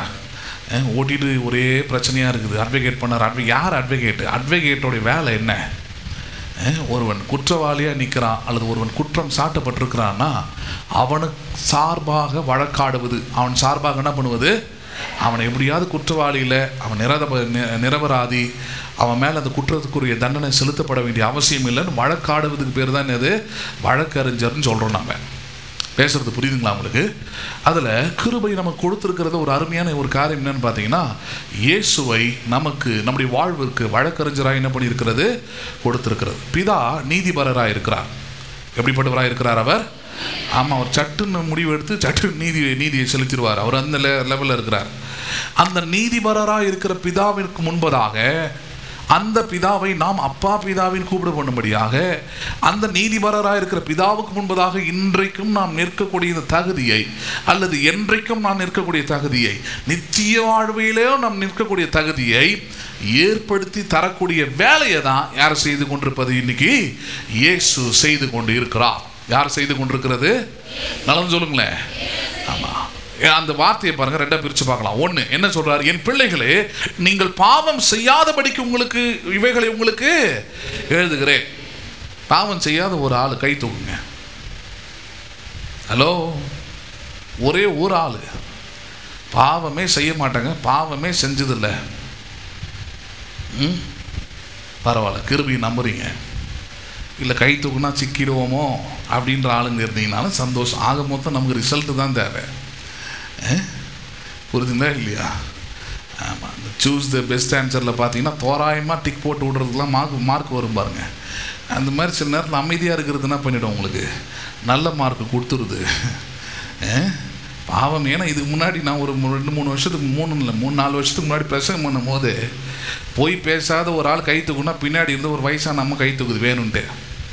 அது நியாயப்பிரமாண சபையிலேருந்து வந்த ஆள். அது தைரியமாக கை தூக்குது. நினச்சேன் நான் முடி உனக்கு இருக்குது இன்னைக்கு. பொய் என்ன பண்ணுறது இல்லையா அந்த அம்மா, அவ்வளோ உத்தமி அந்த அம்மா. முடிச்ச பிறகு வச்சு ஏறுன்னு ஏறினேன் நான். இதெல்லாம் நீ இருந்த சபையில் வச்சுக்கோ, இங்கே வந்தால் இருக்கிறது மாதிரி என்ன பண்ணோம், அக்செப்ட் பண்ணிக்கணும். இல்லையான இந்த சேட்டெல்லாம் பேசாதீங்க. நீ பேசுகிறதே முதல்ல என்னது, பொய் பேசலைன்னு சொன்னதே முதல்ல பெரும் பொய். அது ஹலோ என்ன அந்த உணர்வு இல்லைன்னு ஒன்று சொல்லிக்கோ. பொய் பேசுறதை பற்றி எனக்கு எந்த உணர்வும் இல்லை, அதனால் பேசணும்னா பேசலையான்னு தெரியல. ஆனால் ஒன்று புரிஞ்சிருக்கணும். எனிவே அது எனக்கு தெரிஞ்சோ தெரியாமையோ, அதான் சொன்னேன், பாவத்திற்கு நான் காரணம் இல்லை, பாவத்திற்கு நீங்களும் காரணம் இல்லை. சங்கீதக்காரன் தெளிவாக சொல்கிறேன், என் தாய் என்ன பாவத்தில் கர்ப்பம் தரித்தா. நான் எங்கே செஞ்சேன், அது உள்ளேருந்து வந்துக்கிட்டு கிடக்கு. நான் டியூஷன் போய் கற்றுக்கிட்டேனா, இல்லை வெளியே போய் கற்றுக்கிட்டேனா, ஏதோ முயற்சி எடுத்தேன்னா, ப்ராக்டிஸ் பண்ணனா, ஒன்றும் கிடையாது. எந்த முயற்சியும் பண்ணாமல் எந்த வேலையும் செய்யாமல் தானாக என்ன பண்ணுது, எனக்குள்ளேருந்து எக்ஸ்பர்ட் ஆகிடும் சின்னில். உள்ளேருந்து என்ன பண்ணுது, அது வெளிப்பட ஆரம்பிச்சிருது. அப்போ அதுக்கு நமக்கு என்ன கிடையாதுங்க, சம்மந்தம் இல்லை. அதனால தான் சம்மந்தம் இல்லைன்னு தெரிஞ்சதுனால தான் அவர் தம்முடைய குமாரன் அனுப்பி, அப்போ சம்மந்தமே இல்லாமல் இவன் பாவத்தை என்ன பண்ணுறான், சுமக்கிறான். பாவத்திற்குரிய ஆக்கினை தீர்ப்பை சுமக்கிறான். உள்ள பாவம் வந்துட்டு பிறகு தான் அதை செய்ய ஆரம்பிக்கிறான், வளர வளர வளர. அதனால எல்லாவற்றையும் அவர் என்ன பண்ணுறாங்க, சுமந்து கொண்டு தீர்த்து வைத்தார். அப்போ கிருபை நமக்கு ஏற்படுத்தி கொடுத்துருக்கிற இந்த 7வது காரியம் பார்த்தீங்கன்னா அற்புதமான காரியம். மன்னிக்கும் 6வது காரியம். என்ன காரியம் அது, இந்த பூமியிலிருந்து நமக்காக விண்ணுக்கு எடுத்துக்கொள்ளப்பட்ட, பரலோகத்துக்கு எடுத்துக்கொள்ளப்பட்ட இயேசுவை நமக்கு வழக்கறிஞராக கொடுத்திருக்கிறது. அதில் யோவான் ரொம்ப ஞானமாக ஆரம்பிக்கிறார். பிள்ளைகளே, பாவம் செய்யாதபடிக்கு இவைகளை நான் உங்களுக்காக என்ன பண்ணுகிறேன், எழுதுகிறேன். ஏன்னா அடுத்த வார்த்தை படிக்கும் போது என்ன ஆகிடும், அது அட்வொகேட் தான் இருக்கிறார்ல, அப்போ என்ன பண்ணுவோம், 2 வெட்டு வெட்டிட்டு வந்து சரண்டர் ஆகிடுவோன்ற திமிரு வந்துடும். சிலவங்களாம் பார்த்துருக்கு, தப்பு செய்கிற ஆளுங்களாம் பார்த்துருக்கீங்களா, அட்வொகேட்டை கையில் வச்சுருப்பாங்க. ஏதாவது ஒன்று பண்ணிட்டான்னா என்ன பண்ணுவான், ஆமாம் உடனே ஃபோன் பண்ணி வந்துடுங்க, இவன் போகிறதுக்கு முன்னாடி அவர் இருப்பாராங்க, ரெடியாக வச்சுருப்பான். பணம் என்ன கொடுத்து என்ன பண்ணியிருப்பார் அவர், 24 hours டியூட்டி மாதிரி எப்போ ஒன்றா இது எதை ஒன்றா என்ன பண்ணிட்டு வரும், செஞ்சுட்டு வரும். அவர் வந்து என்ன பண்ணி விடணும், அவர் காப்பாற்றி விடணும். அந்த மாதிரி புத்தி போயிடும்ன்றதுக்காக தான் அவர் என்ன சொல்கிறாருப்பா, பிள்ளைகளாக இருக்கிறீங்க, உங்களுக்குள்ள பாவம் இருக்குது, அது தெரிஞ்சோ தெரியாமல் என்ன பண்ணுது அப்பப்போ வெளியே வருது, அதெல்லாம் புரியுது. ஆனால் இப்போ அடுத்து ஒன்று முக்கியமானது ஒன்று சொல்ல போகிறேன். அதை சொல்லும் போது நல்லா புரிஞ்சுக்கிங்க, it is not a license to do sin. அதான் சொல்ல வர. அதை படிக்கும் போது ஆமாம் லைசன்ஸை கொடுத்துட்டார் எப்படி வேணா இருக்கலான்றதுக்காக அல்ல, இயேசு கிறிஸ்து எனக்காக யாராக இருக்கிறார். நிஜத்து வாழ்க்கையில் ஆமாம் நான் பாவியாக தான் இருக்கிறேன், நான் விரும்பினாலும் பாவம் எனக்குள்ளிருந்து வெளிப்படுகிறது, ஏதோ ஒரு விதத்தில் வெளிப்படும் போது அவர் எனக்காக யாராக இருக்கிறார். ஏன்னா அவரை நம்பி தான் இந்த வாழ்க்கை இருக்கிறது, அவருடைய கிருபையை நம்பி தான் இந்த வாழ்க்கை தொடங்கி இருக்கிறோம், அவருடைய கிருபையை நம்பி தான் இந்த வாழ்க்கை ஓடிக்கிட்டு இருக்கிறதுனால அவர் நான் பாவம் செய்யும் போது அவர் எனக்கு யாராக இருந்து உதவி செய்து கொண்டிருக்கிறார், யாராக இருந்து எனக்கு அவர் இப்படிப்பட்ட காரியங்களை செய்கிறார்னும் போது அவர் சொல்றாரு, பாவம் செய்யாதபடிக்கு இவைகளை எழுதுகிறேன். ஏன் சொல்றாரு பாருங்க, ஒருவன் பாவம் செய்வானே ஆனால், அது என்ன பாவம் செய்ய மாட்டான்னு சொல்லிட்டு அப்புறம் அவர் என்ன சொல்லிடுறாரு, பாவம் செய்வானே ஆனால் அதை ஒத்துக்கணும். விசுவாசி ஆனால், விசுவாசி என்கிறவன் என்ன செய்வான், நல்லா சொல்லுங்களேன், பாவம் செய்ய மாட்டான். பாவம் என்ன பண்ணுவான், அதுக்கு தான் சொன்னேன், காலை 8 மணிக்கு 8:30 மணிக்கு வந்தீங்கன்னு கேட்டேன் நான். அதுவே என்னது பாவம். அப்போ விசுவாசி என்ன பண்ணுவான், நல்லா சொல்லுங்களேன், அதை முதல்ல ஒத்துக்குங்க. புரியுதுங்களா இல்லையா? பெருசாக ஒன்றா செய்ய முடியாமல் இருக்கலாம், அதிலலாம் அவனுக்கு விடுதலை கிடச்சிருக்கலாம், அதிலலாம் அவனுக்கு கிருபை என்ன பண்ணியிருக்கலாம், உதவி செஞ்சுருக்கலாம். சில காரியங்களை நேர்மையாக இருப்பீங்க, ஆமாம் சந்தோஷம். The grace has helped you to stand on righteousness. கிருபை உங்களை நேர்மையில் நிற்க உங்களுக்கு என்ன பண்ணியிருக்கிறது, உதவி செஞ்சுருக்குது. ஆனால் இதில் என்ன பண்ணல, இன்னும் கிருபை கிடைக்கல, நம்ம பெற்றுக்கொள்ளலை. இந்த கிருபையில் வாழ்வதை பற்றி கேட்கும் போது உங்களுக்கு எல்லாமே புரிய ஆரம்பிச்சிடும். பாவத்திலிருந்து விடுதலை ஆகிறதும் சரி, ஒரு மனுஷனுடைய கெட்ட பழக்கம் போவதாக இருந்தாலும் சரி, ஒரு நல்ல காரியம் தொடங்குவதாக இருந்தாலும் சரி, எல்லாத்துக்கும் எதை தான் ஆரம்பமாக வைக்கணும், கிருபை தான் ஆரம்பமாக வைக்கணும். எதை தான் ஆரம்பமாக வைக்கணும், ஆமாம். அடிக்கிறதுனாலே, உதைக்கிறதுனாலே, திட்டுறதுனாலே, சபிக்கிறதுனாலே என்ன பண்ணாதாங்க, மாறவே மாறாது வாழ்க்கை. only the grace of God. தேவனோட கிருபை ஒன்று மட்டும்தான் ஒரு மனுஷனுடைய எல்லா தவறான நிலையை மாற்றி நல்ல நிலையில் என்ன பண்ண அவனை கொண்டு வரும். அண்டர்ஸ்டாண்ட் பண்ணுறீங்களா நீங்கள்? அப்போ இயேசு கிறிஸ்து என்ன செய்து கொண்டிருக்கிறார்? அவர் சொல்றார், ஒருவன் பாவம் செய்வானே ஆனால், ஒருவன் என்ன பண்ணுவானே ஆனால். ஆமாம், அவர் ஆரம்பிக்கும் போது சொல்றார் பிள்ளைகளே என்றார். பிள்ளைகளேன்னு ஏன் சொல்கிறார்னா, அப்படின்னா சின்ன பசங்களுக்கு பேசுகிறான்னு நினச்சிக்காதீங்க. கிட்டத்தட்ட 100 வயது கடந்து எழுதிக்கிட்டு இருக்கிறார் யோவான். எத்தனை வயசு அவருக்கு? அப்போ இந்த நிருபங்கள் வெளிப்படுத்தின விசேஷம்லாம் எழுதும்போது 100 வயசு. ஸோ 100 வயசில் இருக்கும்போது கண்டிப்பாக சபை மக்கள் யாராக தான் இருக்க முடியும்? அவருக்கு யாராக தான் இருக்க முடியும்? மகன் மகள்ன்ற வயசில் தான் எல்லாருமே இருக்க முடியும். அதனால் எழுதுகிறாரு. ஹலோ, இப்போ நம்ம நாட்டு முதலமைச்சர் இருக்கிறாருங்க. ஒரு காலத்தில் அவர் இளைஞர் அணி செயலாளராக ஏதோ இருந்தார். இந்த யூத் பசங்களாம் அண்ணன் தளபதி அப்படி கூப்பிட்டுக்கிட்டு இருந்தாங்க. இப்போ எங்கள் வீட்டில் ஒரு வாண்டு இருந்தது, என் தங்கச்சி பையன். அது பார்த்திங்கன்னா தாத்தானுது. அவர் நேராக கூட பார்த்து கிடையாது. ஸ்டாலின் ஆமாம் சொன்னலையே, ஒருத்தர் கேலண்டர் எடுத்துன்னு 2 கேலண்டர் கொடுத்துட்டு போயிட்டார் அவர் ஃபோட்டோவை போட்டு. நான் வெளியே போயிட்டு வரதுக்குள்ளே பார்த்தா மாட்டி மாட்டி வைக்கிறான். யாரா அது? நம்ம வீட்டில் யாரும் இது மாதிரிலாம் செய்ய மாட்டாங்களே. நானும் இதுனா கட்சி ஆஃபீஸா, இங்கே ஒன்று தொங்குது அங்கே ஒன்று தொங்குது, எங்கே திரும்பினாலும் அவர் மூஞ்சா இருக்குது. கட்டி நானும் எடுத்து போட்டு போகிறேன். போயிட்டு திரும்பி வரும்போதெல்லாம் அவர் மூஞ்சி தான் இருக்குது. திரும்பி எடுத்து இங்கே ஒரு இடத்துல மாட்டி வைக்கிறான். அப்புறம் சத்தம் போட்டோம், நான் யார் இது வேலையை செய்கிறதீங்க அப்படின்னு கேட்ட பிறகு சொன்னது, இவன் தான் எல்லாத்தையும் பண்ணுறான். அவன் ஏன் அப்படி பண்ணுறான்? அவனுக்கு தெரியுமா யாருன்னு? அவர் தெரியுமே, ஸ்டாலின் தாத்தா. நான் தாத்தாவா? ஆமாம். பெரியவங்களுக்கு புரியுதோ இல்லையோ, சின்ன பசங்களுக்கு புரிஞ்சு போச்சு. யோவான் அந்த நிலையில தான் இருக்கிறார். தன் சபை விசுவாசிகளுக்கு இப்போ 100 வயசு வந்துட்டாரு. இப்போ யாராக தான் இருந்தாகணும், அவர் சகோதரன் சகோதரின்னு கூப்பிட முடியாது. யாரும் தான் கூப்பிட்டாகணும். நல்ல ஒரு தகப்பனை போல செயல்படுறாரு. இவர்கிட்ட இருந்தால் தகப்பனுடைய ஸ்தானத்தை கற்றுக்கொள்ளணும். அவர் சொல்றார், பிள்ளைகளே பாவம் செய்யாதபடிக்கு இவைகளை எழுதுகிறேன். ஒருவன் பாவம் செய்வானே ஆனால், அந்த பாவத்தை குறித்து குற்ற உணர்ச்சி பட்டு சமாதானம் எழுந்து சந்தோஷம் எழுந்து கூனி குறுகி போயிடாத. கூனி குறுகி என்ன பண்ணிடாத? போயிடாத. ஏன்னா உனக்கு ஒரு விமோசனம் இருக்குது. உனக்கு ஒரு அட்வொகேட் இருக்கிறார் உன்னை காப்பாற்றுறதுக்கு, உன்னை விடுதலை ஆக்குறதுக்கு. நீ குற்றவாளி இல்லை, நீ நிரபராதி, நீ நீதிமான் என்பதை நிரூபிப்பதற்கு ஒரு வழக்கறிஞர் உனக்காக நியமிக்கப்பட்டு உனக்காக வாதாடிக்கிட்டே இருக்கிறார். 1 நாள் 2 நாளில் 2000 வருஷமும் வாதாடுகிறார். எத்தனை வருஷமா வாதாடுகிறார் அவர்?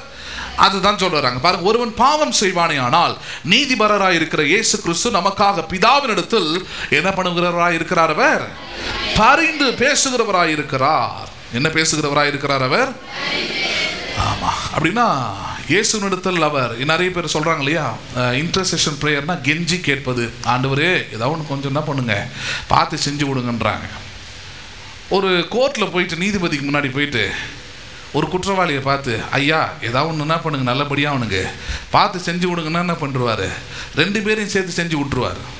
இல்லை நீ வழக்கறிஞராக இருக்கும் வக்கு கிடையாது. அவன் என்ன பண்ணிட்டோம், அவன் மேலே குற்றச்சாட்டப்பட்டதுக்கு அவன் என்ன பண்ணிட்டோம், ஜெயிலுக்கு போட்டோன்னு அமுச்சு விட்டுருவார்.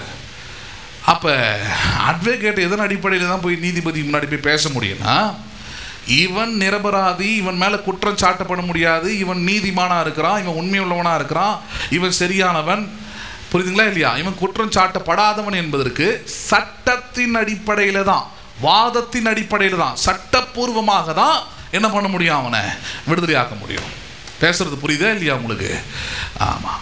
இப்போ ஒரு கொலை நடந்துருக்குது, நடந்து முடிஞ்சிருச்சு. அதுக்கு 2 பேரை கொண்டாந்து நிப்பாட்டு வைக்கிறாங்க. நிப்பாட்டு வச்ச பிறகு, கொலை நீங்கள் தான் செஞ்சீங்களாடா அப்படின்னு கேட்டால் அவனுங்க எல்லாருமே நான் செஞ்சேன் நான் சொல்லுவான், நான் செய்யலைங்கய்யா அப்படின்மா.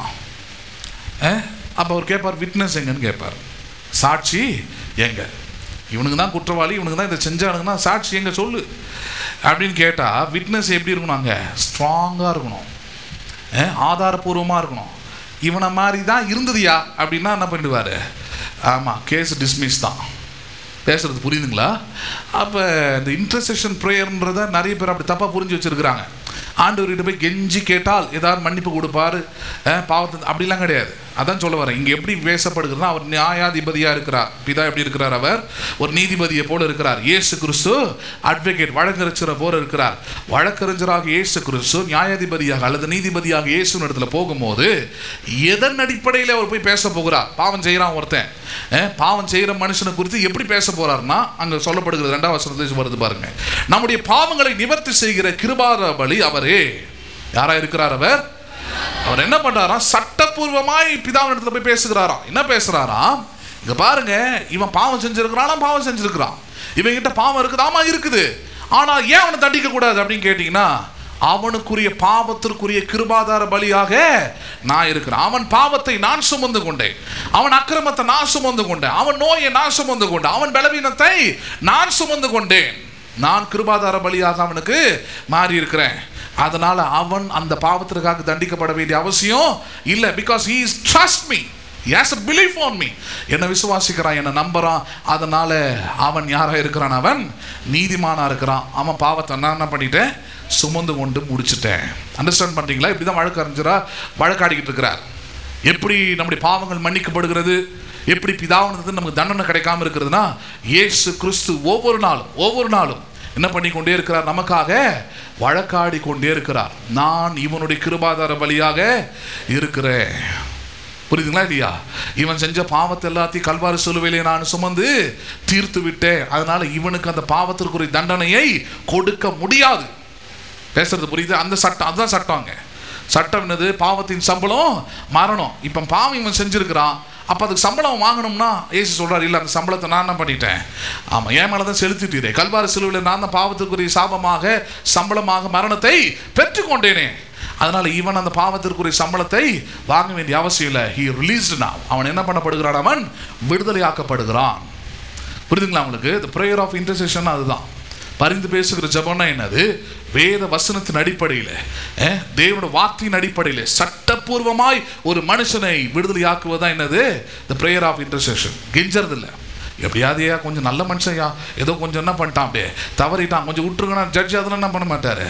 யோ அதெல்லாம் பேசாத, அவன் குற்றவாளி இல்லைன்றதுக்கு நியாயமான வாதத்தை என்ன பண்ணி எடுத்து முன்னாடி வை, சட்டப்பூர்வமா வந்து பேசுன்னுவார். அப்ப இயேசு கிறிஸ்து அப்படிப்பட்ட சட்டப்பூர்வமாய் தான் பேசி கொண்டிருக்கிறார். யாருக்காக? யாருக்காக? அங்கே தெளிவா இருக்குது, நமக்காக. யாருக்காக? நமக்காக அவர் பேசி கொண்டிருக்கிறார். ஒருவன் பாவம் செய்வானே ஆனால், ஒருவன் என்ன பண்ணுவானே ஆனால், ஆமா பாவம் செய்வானா, பாவத்திலே செத்துட வேண்டாம். பாவத்தை நினைச்சு உருகி ஐயோ நான் பாவி ஆயிட்டேன், நான் இப்படி ஆயிட்டேன், அப்படி ஆயிட்டேன். Don't worry about that. Look on to Jesus, look on to the cross, look on to the blood of Jesus Christ. இயேசு கிறிஸ்துவை நோக்கி பாருங்கள், சிலுவையை நோக்கி பாருங்கள், அவர் சிந்தின ரத்தத்தை நோக்கி பாருங்கள், கிருபாதார பலியாய் இருக்கிறவரை நோக்கி பாருங்கள். நோக்கி பார்த்தீங்கன்னா அவர் சொல்லுவார், பாரு அவன் என்னை நோக்கி பார்க்குறான், அவன் என்னை விசுவாசிக்கிறான், என் ரத்தத்தினால பாவங்கள் கழுவப்படுன்றத நம்புறான், அதனால பாவத்திற்குரிய தண்டனை அவனுக்கு இல்லை. Case dismiss. நீங்க யாரு? நீதிமான். பேசுறது புரியுதா? இந்த வழக்கறிஞராக தான் இயேசு கிறிஸ்து கடந்த 2000 வருஷங்களா என்ன பண்ணிட்டு இருக்கிறாரு? ஒரு சபையிலேருந்து போதிக்க மாட்டான். உயிர் தெழுந்த இயேசு கிறிஸ்து விடுதலை காட்டுவான், வரப்போகிறார், எல்லாம் அவர் வரப்போகிறார் தெரியுமில்ல, இப்போ என்ன பண்ணிட்டு இருக்காரு அதை சொல்லு, அது சொல்லவே மாட்டான். சொன்னா தெரியாது, தெரிஞ்சாலும் என்ன பண்ணுறதில்ல, சொல்கிறதில்ல. சொன்னால் கெட்டு போயிடுவான், சொன்னால் பாவம் செய்ய ஆரம்பிச்சிருவான்னு நினைக்கிறான். இல்லை இல்லை இல்லை, இது சொல்கிறதுனாலே பாவம் செய்கிறீங்க. ஹலோ, இந்த வெளியெல்லாம் பாவம்லாம் செஞ்சுக்கிட்டு இருக்கிறாங்க, இது சொன்னதுனாலையா? இதெல்லாம் சொல்லாமே தான் செஞ்சுட்டு உட்காந்துருக்குறான் அவன்.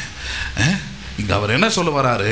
ஒரு ரட்சிக்கப்பட்ட விசுவாசி, தேவனுடைய கிருபையை கொண்டு ரட்சிக்கப்பட்ட விசுவாசி, தேவனுடைய கிருபை அவனை எப்படி காக்குதுன்னா, அவன் ஒரு வேளை பாவம் செய்வானே ஆனால் பாவத்தை குறித்து அவன் பதட்டப்பட வேண்டிய, கூனி குறுக வேண்டிய அவசியம் இல்லை. ஏன்? அவனுக்காக வழக்காடுகிற வழக்கறிஞராக இயேசு உண்டு. அவரை நோக்கி அவன் பார்த்தா போதும். அவரிடத்துல போயிட்டு, ஆண்டவரே நான் என் பாவத்தை அக்கிரமத்தை செஞ்சிருக்கிறேன், கல்வாரி சிலுவையிலே நீர் அதற்குரிய பரிகார பலியாக இருக்கிறீர் ஆண்டவரே, அதை நான் நம்புறேன், அதை நான் விசுவாசிக்கிறேன்னு சொன்னா போதும். பிதாவினிடத்தில் என்ன பண்றாரு? அதை அப்படியே நேரம் அங்கே கொண்டு போயிட்டு, என்னை நம்புறான், என்னை விசுவாசிக்கிறான், நான் அவனுக்குரிய கிருபாதார பலியா இருக்கிறேன் என்பதை என்ன பண்றாரு? அவர் அங்கே சொல்லுகிறார். 2வது வசனம் பாருங்க. நம்முடைய பாவங்களை நிவர்த்தி செய்கிற கிருபாதார பலி. என்ன பண்ணுகிற கிருபாதார பலி? நம்ம அக்யூசேஷன் வருது, நம்ம மேல குற்றம் சாட்டப்படுகிறது, பாவம் செய்தோம் என்பதை நம்முடைய மனசாட்சி கூட சொல்லுது. ஆனால் சொன்ன பிறகு வழக்கறிஞராகி இயேசு கிறிஸ்து அவர் பேசின பிறகு, அவர் வாதாடின பிறகுனாவது பாவம் அங்கே நிவர்த்தி செய்யப்படுகிறது. பாவம் என்ன ஆகுறது? அங்கே அங்கே வார்த்தை பாருங்க, அருமையா இருக்குது. அவரே நம்முடைய பாவங்களை அவரே நம்முடைய பாவங்களை மாத்திரமல்ல, சர்வலோகத்தின் பாவங்களை நிவர்த்தி செய்கிற பலியா இருக்கிறார். எந்த மனுஷன் இந்த உலகத்தில் எந்த மூலையில் இருந்தாலும், எந்த தேசத்தில் இருந்தாலும், எந்த பாவத்தை செஞ்சிருந்தாலும், அதான் அர்த்தம் அதுக்கு. எந்த பாவத்தை செஞ்சிருந்தாலும் நீ நொந்து போக வேண்டிய அவசியம் இல்லை. ஹலோ, பேசுறது புரியுதா இல்லையா? ஆமாம், நொந்து போக வேண்டிய அவசியம் இல்லை. உனக்கு 24/7 ஒரு அட்வொகேட் ரெடியாக என்ன பண்ணுறாரு, இருக்கிறார். அவருக்கு சொல்லிட்டீங்கன்னா போதும், அவர் உனக்காக வழக்காடி உன் பாவத்தை நிவர்த்தி செஞ்சு கொடுத்துருவார். ஜாமீன் கூட கிடையாது. ஹலோ, ஜாமீன் கூட கிடையாது. ஏன்னா ஜாமீன் அடுத்தடுத்து கேஸ் நடந்துக்கிட்டே இருக்கும். அப்போ கூடும் போது தான் வரலாம், சைன் போனால் அவ்வளோ வேலை இருக்குது. இவர் எப்படி, இவர் தம்முடைய இரத்தத்தினாலே கழுவி அதை சுத்திகரித்து விடுகிறார். என்ன பண்ணி விடுகிறார்? அதனால தான் நீங்கள் கேட்ட உடனே உங்களுக்கு கடந்த கால பாவத்துக்கு உங்களுக்கு சம்பந்தம் இல்லை. அந்த நொடி பொழுதே அது அகற்றப்படுகிறது, கழுவப்படுகிறது. பிசாசு தான் அதெல்லாம் சொல்லிக்கிட்டே இருப்பான். அன்னைக்கு இதை பண்ணலைன்னு சொல்லும் போதே சொன்னான், ஆமாம் பண்ணேன், எனக்காக ஒருத்தர் என்ன பண்ணிட்டார், நியாயாதிபதி கிட்ட வழக்காடி எனக்கு தீர்ப்பை வாங்கி கொடுத்துட்டார். என்ன தீர்ப்பு? நான் குற்றமற்றவன், நான் நிரபராதி, நான் நிவர்த்தி செய்யப்பட்டவன், பாவங்கள் என்ன பண்ணப்பட்டவன், நான் அவன் நிவர்த்தி செஞ்சு விட்டுட்டார், க்ளீன் பண்ணி விட்டுட்டார், சரி பண்ணி விட்டுட்டார். அதனால் பாவத்துக்கு எனக்கு எந்த பிரச்சனையும் இல்லை, அது அகற்றப்பட்டாச்சு, அது போயிடுச்சு. அண்டர்ஸ்டாண்ட் பண்ணுறீங்களா இல்லையா? எபிரியர் 12வது அதிகாரம், எபிரியர் 12வது அதிகாரம் 22 முதல் 25 வரைக்கும் பாருங்க.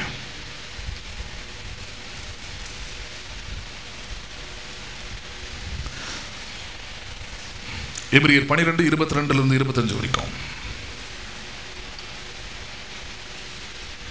நீங்களோ சீயோன் மலையினிடத்திற்கும் ஜீவனுள்ள தேவனுடைய நகரமாகிய பரம எருசலேமின் இடத்திற்கும் 1000-10,000 தேவ தூதர்களிடத்திற்கும் பரலோகத்தில் பேர் எழுதியிருக்கிற முதற் பேரானவர்களின் சர்வ சங்கமாகிய சபையான இடத்திற்கும் யாவருக்கும் நியாயாதிபதியாய் தேவனிடத்திற்கும் பூரணமாக்கப்பட்ட நீதிமான்களுடைய ஆவியின் இடத்திற்கும் புது உடன்படிக்கையின் மத்தியஸ்தராக இருக்கிற இயேசுவின் இடத்திற்கும் ஆபேலினுடைய ரத்தம் பேசுவதை பார்க்கிலும் நன்மையானவைகளை பேசுகிற ரத்தமாகிய தெளிக்கப்படும் ரத்தத்தின் இடத்திற்கும் வந்து சேர்ந்தீர்கள். அற்புதமான வார்த்தை.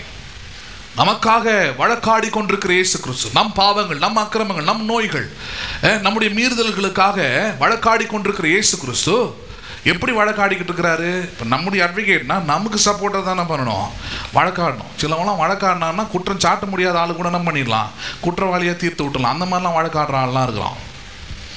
தப்பா வழக்காடுற ஆள்லாம் இருக்கிறான், அட்வொகேட் பண்ணுறவெல்லாம் இருக்கிறான். ஆனால் இங்கே சொல்கிறது என்ன, இந்த இயேசு கிறிஸ்து எப்படிப்பட்டவர்? உங்களுக்காக வழக்காடி கொண்டிருக்கிறாரு.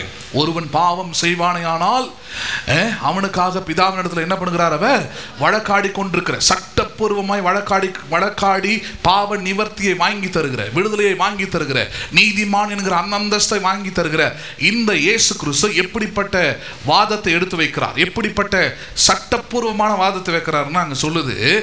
ஆபேலுடைய ரத்தம் இந்த பூமியில் சிந்தப்படும் போது, அநியாயமாய் சிந்தப்படும் போது, நியாய தீர்ப்புக்காக அது தேவனை நோக்கி என்ன பண்ணினது? கூப்பிட்டது.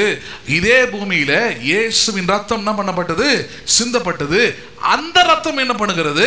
நம்முடைய நியாய தீர்ப்புக்காக நோக்கி கூப்பிடுறதில்ல, நன்மையானவைகளை நாம் பெறும்படியாக, நன்மையானவைகள் நமக்கு கிடைக்கும்படியாக, மன்னிப்பு நமக்கு கிடைக்கும்படியாக, ரட்சிப்பு நமக்கு உண்டாகும்படியாக, விடுதலை நமக்கு உண்டாகும்படியாக, பாவ மன்னிப்பு நமக்கு உண்டாகும்படியாக நமக்காக பிதாவின் இடத்துல என்ன பண்ணுகிறது? அது பேசுகிறது. நமக்காக என்ன பண்ணுகிறது? ஆமா, இவர் நல்ல அட்வொகேட் என்றார். உங்களுக்கு 100% சப்போர்ட் பண்ற அட்வொகேட். புரியுதுங்களா இல்லையா? கிருபை எப்படிப்பட்ட அட்வொகேட்டை கொடுத்துருக்குது பாருங்க. உங்களுக்கு நீங்க பாவமே செஞ்சிட்டீங்க, அது உணர்ந்துட்டீங்க, ஆண்டவரிடத்துல வரீங்க, அவர் விசுவாசிக்கிறீங்க, அவரை நோக்கி பார்க்குறீங்க, சொல்றாரு நோ டோன்ட் வரி, ஒன்றும் என்ன பண்ண வேண்டியதில்லை, கவலைப்பட வேண்டியதே இல்லை, இதோ வரேன் இரு. நேராக போயிட்டு பேசுறாரு, நான் இவனுக்காக தான் மரணம் அடைந்தேன், அதை அவன் விசுவாசிக்கிறான், என் ரத்தத்தை அவன் நம்புகிறான். அப்போ அந்த ரத்தம் என்ன பண்ணுகிறதா? நமக்காக என்ன பேசுகிறதுன்னு சொல்றாரு பாருங்க, நன்மையானவைகளை பேசுகிறது. எதை பேசுகிறது? நல்லதான் சொல்லுங்களேன். நன்மையானவைகளை பேசுகிறது. அதுதான் அடுத்த வார்த்தையில் சொல்றாரு, பேசுகிறவருக்கு நீங்கள் செவி கொடுக்க மாட்டோம் என்று விலகாதபடி எப்படி இருங்கள் நீங்கள். பா, நீ தப்பு செய்வ, நீ பாவம் செய்வ, நீ அவர் விட்டு விலகி செய்வ, 100% நீ சரியா இருக்க முடியாதுன்னு தெரிஞ்சுதான் உனக்காக என்ன பண்ணிக்கிட்டு இருக்கிறார்? அவரு வழக்காடி கொண்டிருக்கிறார், பரிந்து பேசி கொண்டிருக்கிறார், நன்மையானவைகளை பேசி கொண்டிருக்கிறார். அதனாலதான் வாழ்க்கையில நன்மையா கிருபையா பல காரியங்கள் கிடைச்சிக்கிட்டே இருக்குது. நம்ம செய்கிற பாவத்துக்கெல்லாம் தேவன் நியாய தீர்ப்பு கிடைக்குன்னா ஒரு மனுஷன் பூமியில் நிற்க முடியாது, அவ்வளோ சுமக்க வேண்டியதாக இருக்கும்.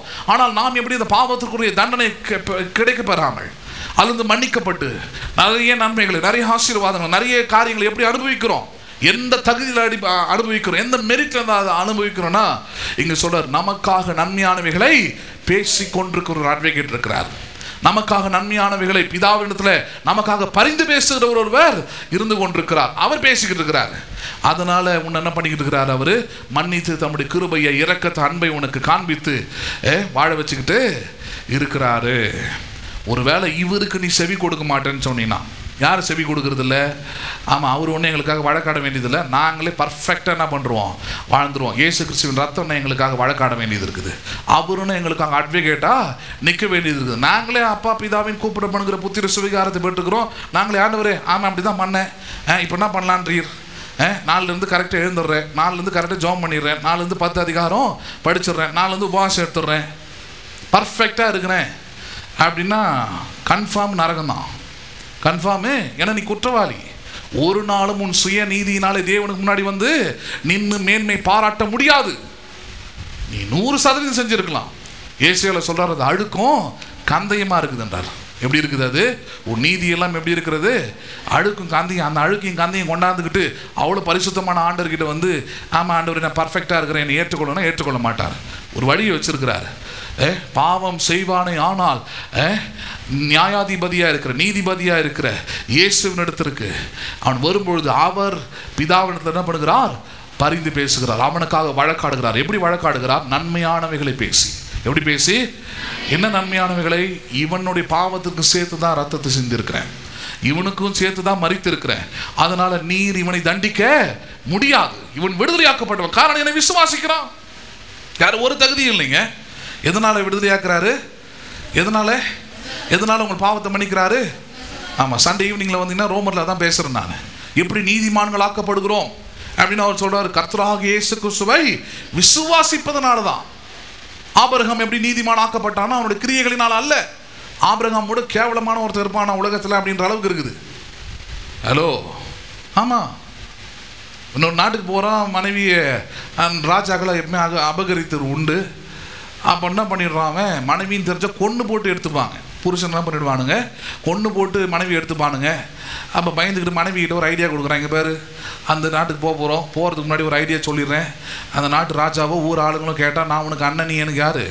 தங்கச்சி. இந்த மாதிரி கேவலமானவனை பார்த்துருக்குறீங்களா நீங்கள்? சொல்லிட்டான். அவளும் சொல்கிறா. சொன்ன பிறகு என்ன பண்ணிட்டான் ராஜா? அப்போ ஈஸியாக இருக்குது. மச்சான் நீங்கள் வீட்டில் இருங்க, நாங்கள் என்ன பண்ணுறோம், நாளைக்கு வெட்டிங்க்கு கூப்பிட்றோன்னு புருஷங்கிட்டே சொல்லிட்டு சாரால தூக்கின்னு போயிட்டான். நடந்தது. நைட்டு ஃபுல்லாக அவனை போட்டு தூக்கம் வர விடாமல் பண்ணி அவனை உருட்டி மிரட்டி அப்புறம் தான் கொண்டாந்து விடமா சொல்கிறான். அடா பாவி, நீ என்ன பண்ணியிருக்கலாமே, உன் மனைவினே சொல்லியிருக்கலாமேடா, ஏன்டா இந்த மாதிரிலாம் பண்ணணும்? அப்புறம் சொல்கிறான், பயந்துட்டேங்க, புது ஊர். என்ன ஊர்? ஆமாம், புது ஊர். கொஞ்சம் பயந்துட்டேன் நான். ஆளுங்க ஒரு மாதிரியாக இருந்தாங்களா, நீரும் ஒரு மாதிரின்னு கேள்விப்பட்டேன்னா அதனால் கட்டின மனைவி என்னன்னு சொல்லிட்டேன் நான். இவ்வளோ கேவலமானவன், இவ்வளோ கேவலமானவனை எந்த அடிப்படையில் நீதிமான்னு சொல்கிறது?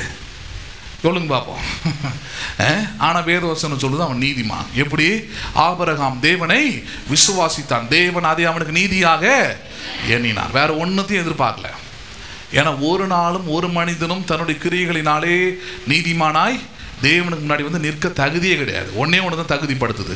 இயேசுவை விசுவாசித்தால் நீ யாராக இருக்கிற? நீதிமான். ஆமாம், நமக்குள்ளே தவறு இருக்கும், நமக்குள்ளே சின்ன சின்ன ப்ராப்ளம் இருக்கும். பிரச்சனையே இல்லை. கிருபையை நம்புங்க, கிருபை கொடுத்துருக்கிற காரியங்களை நம்புங்க. அது உங்களை சரியாக்கிட்டே வரும். அது உங்களை என்ன பண்ணிக்கிட்டே வரும்? அது ஆமாம், அது கரெக்டாக ஆக்கிடும் உங்களை. நீங்கள் அதை பற்றி என்ன பண்ண வேண்டியதில்லை, கவலைப்பட வேண்டியதே இல்லை. நம்புறீங்களா நீங்கள்? அதை தான் இங்கே சொல்கிறாரு. ஆபேலின் ரத்தம் காயினுடைய நியாய தீர்ப்புக்காக நோக்கி கூப்பிட்டது. ஆனால் உங்களுக்காக எனக்காக இந்த முழு உலகத்துக்காக சிந்தப்பட்ட இயேசுவின் ரத்தம் நமக்காக நன்மையானவைகளை பேசிக்கொண்டே இருக்கிறது. என்ன பண்ணிக்கொண்டே இருக்கிறது?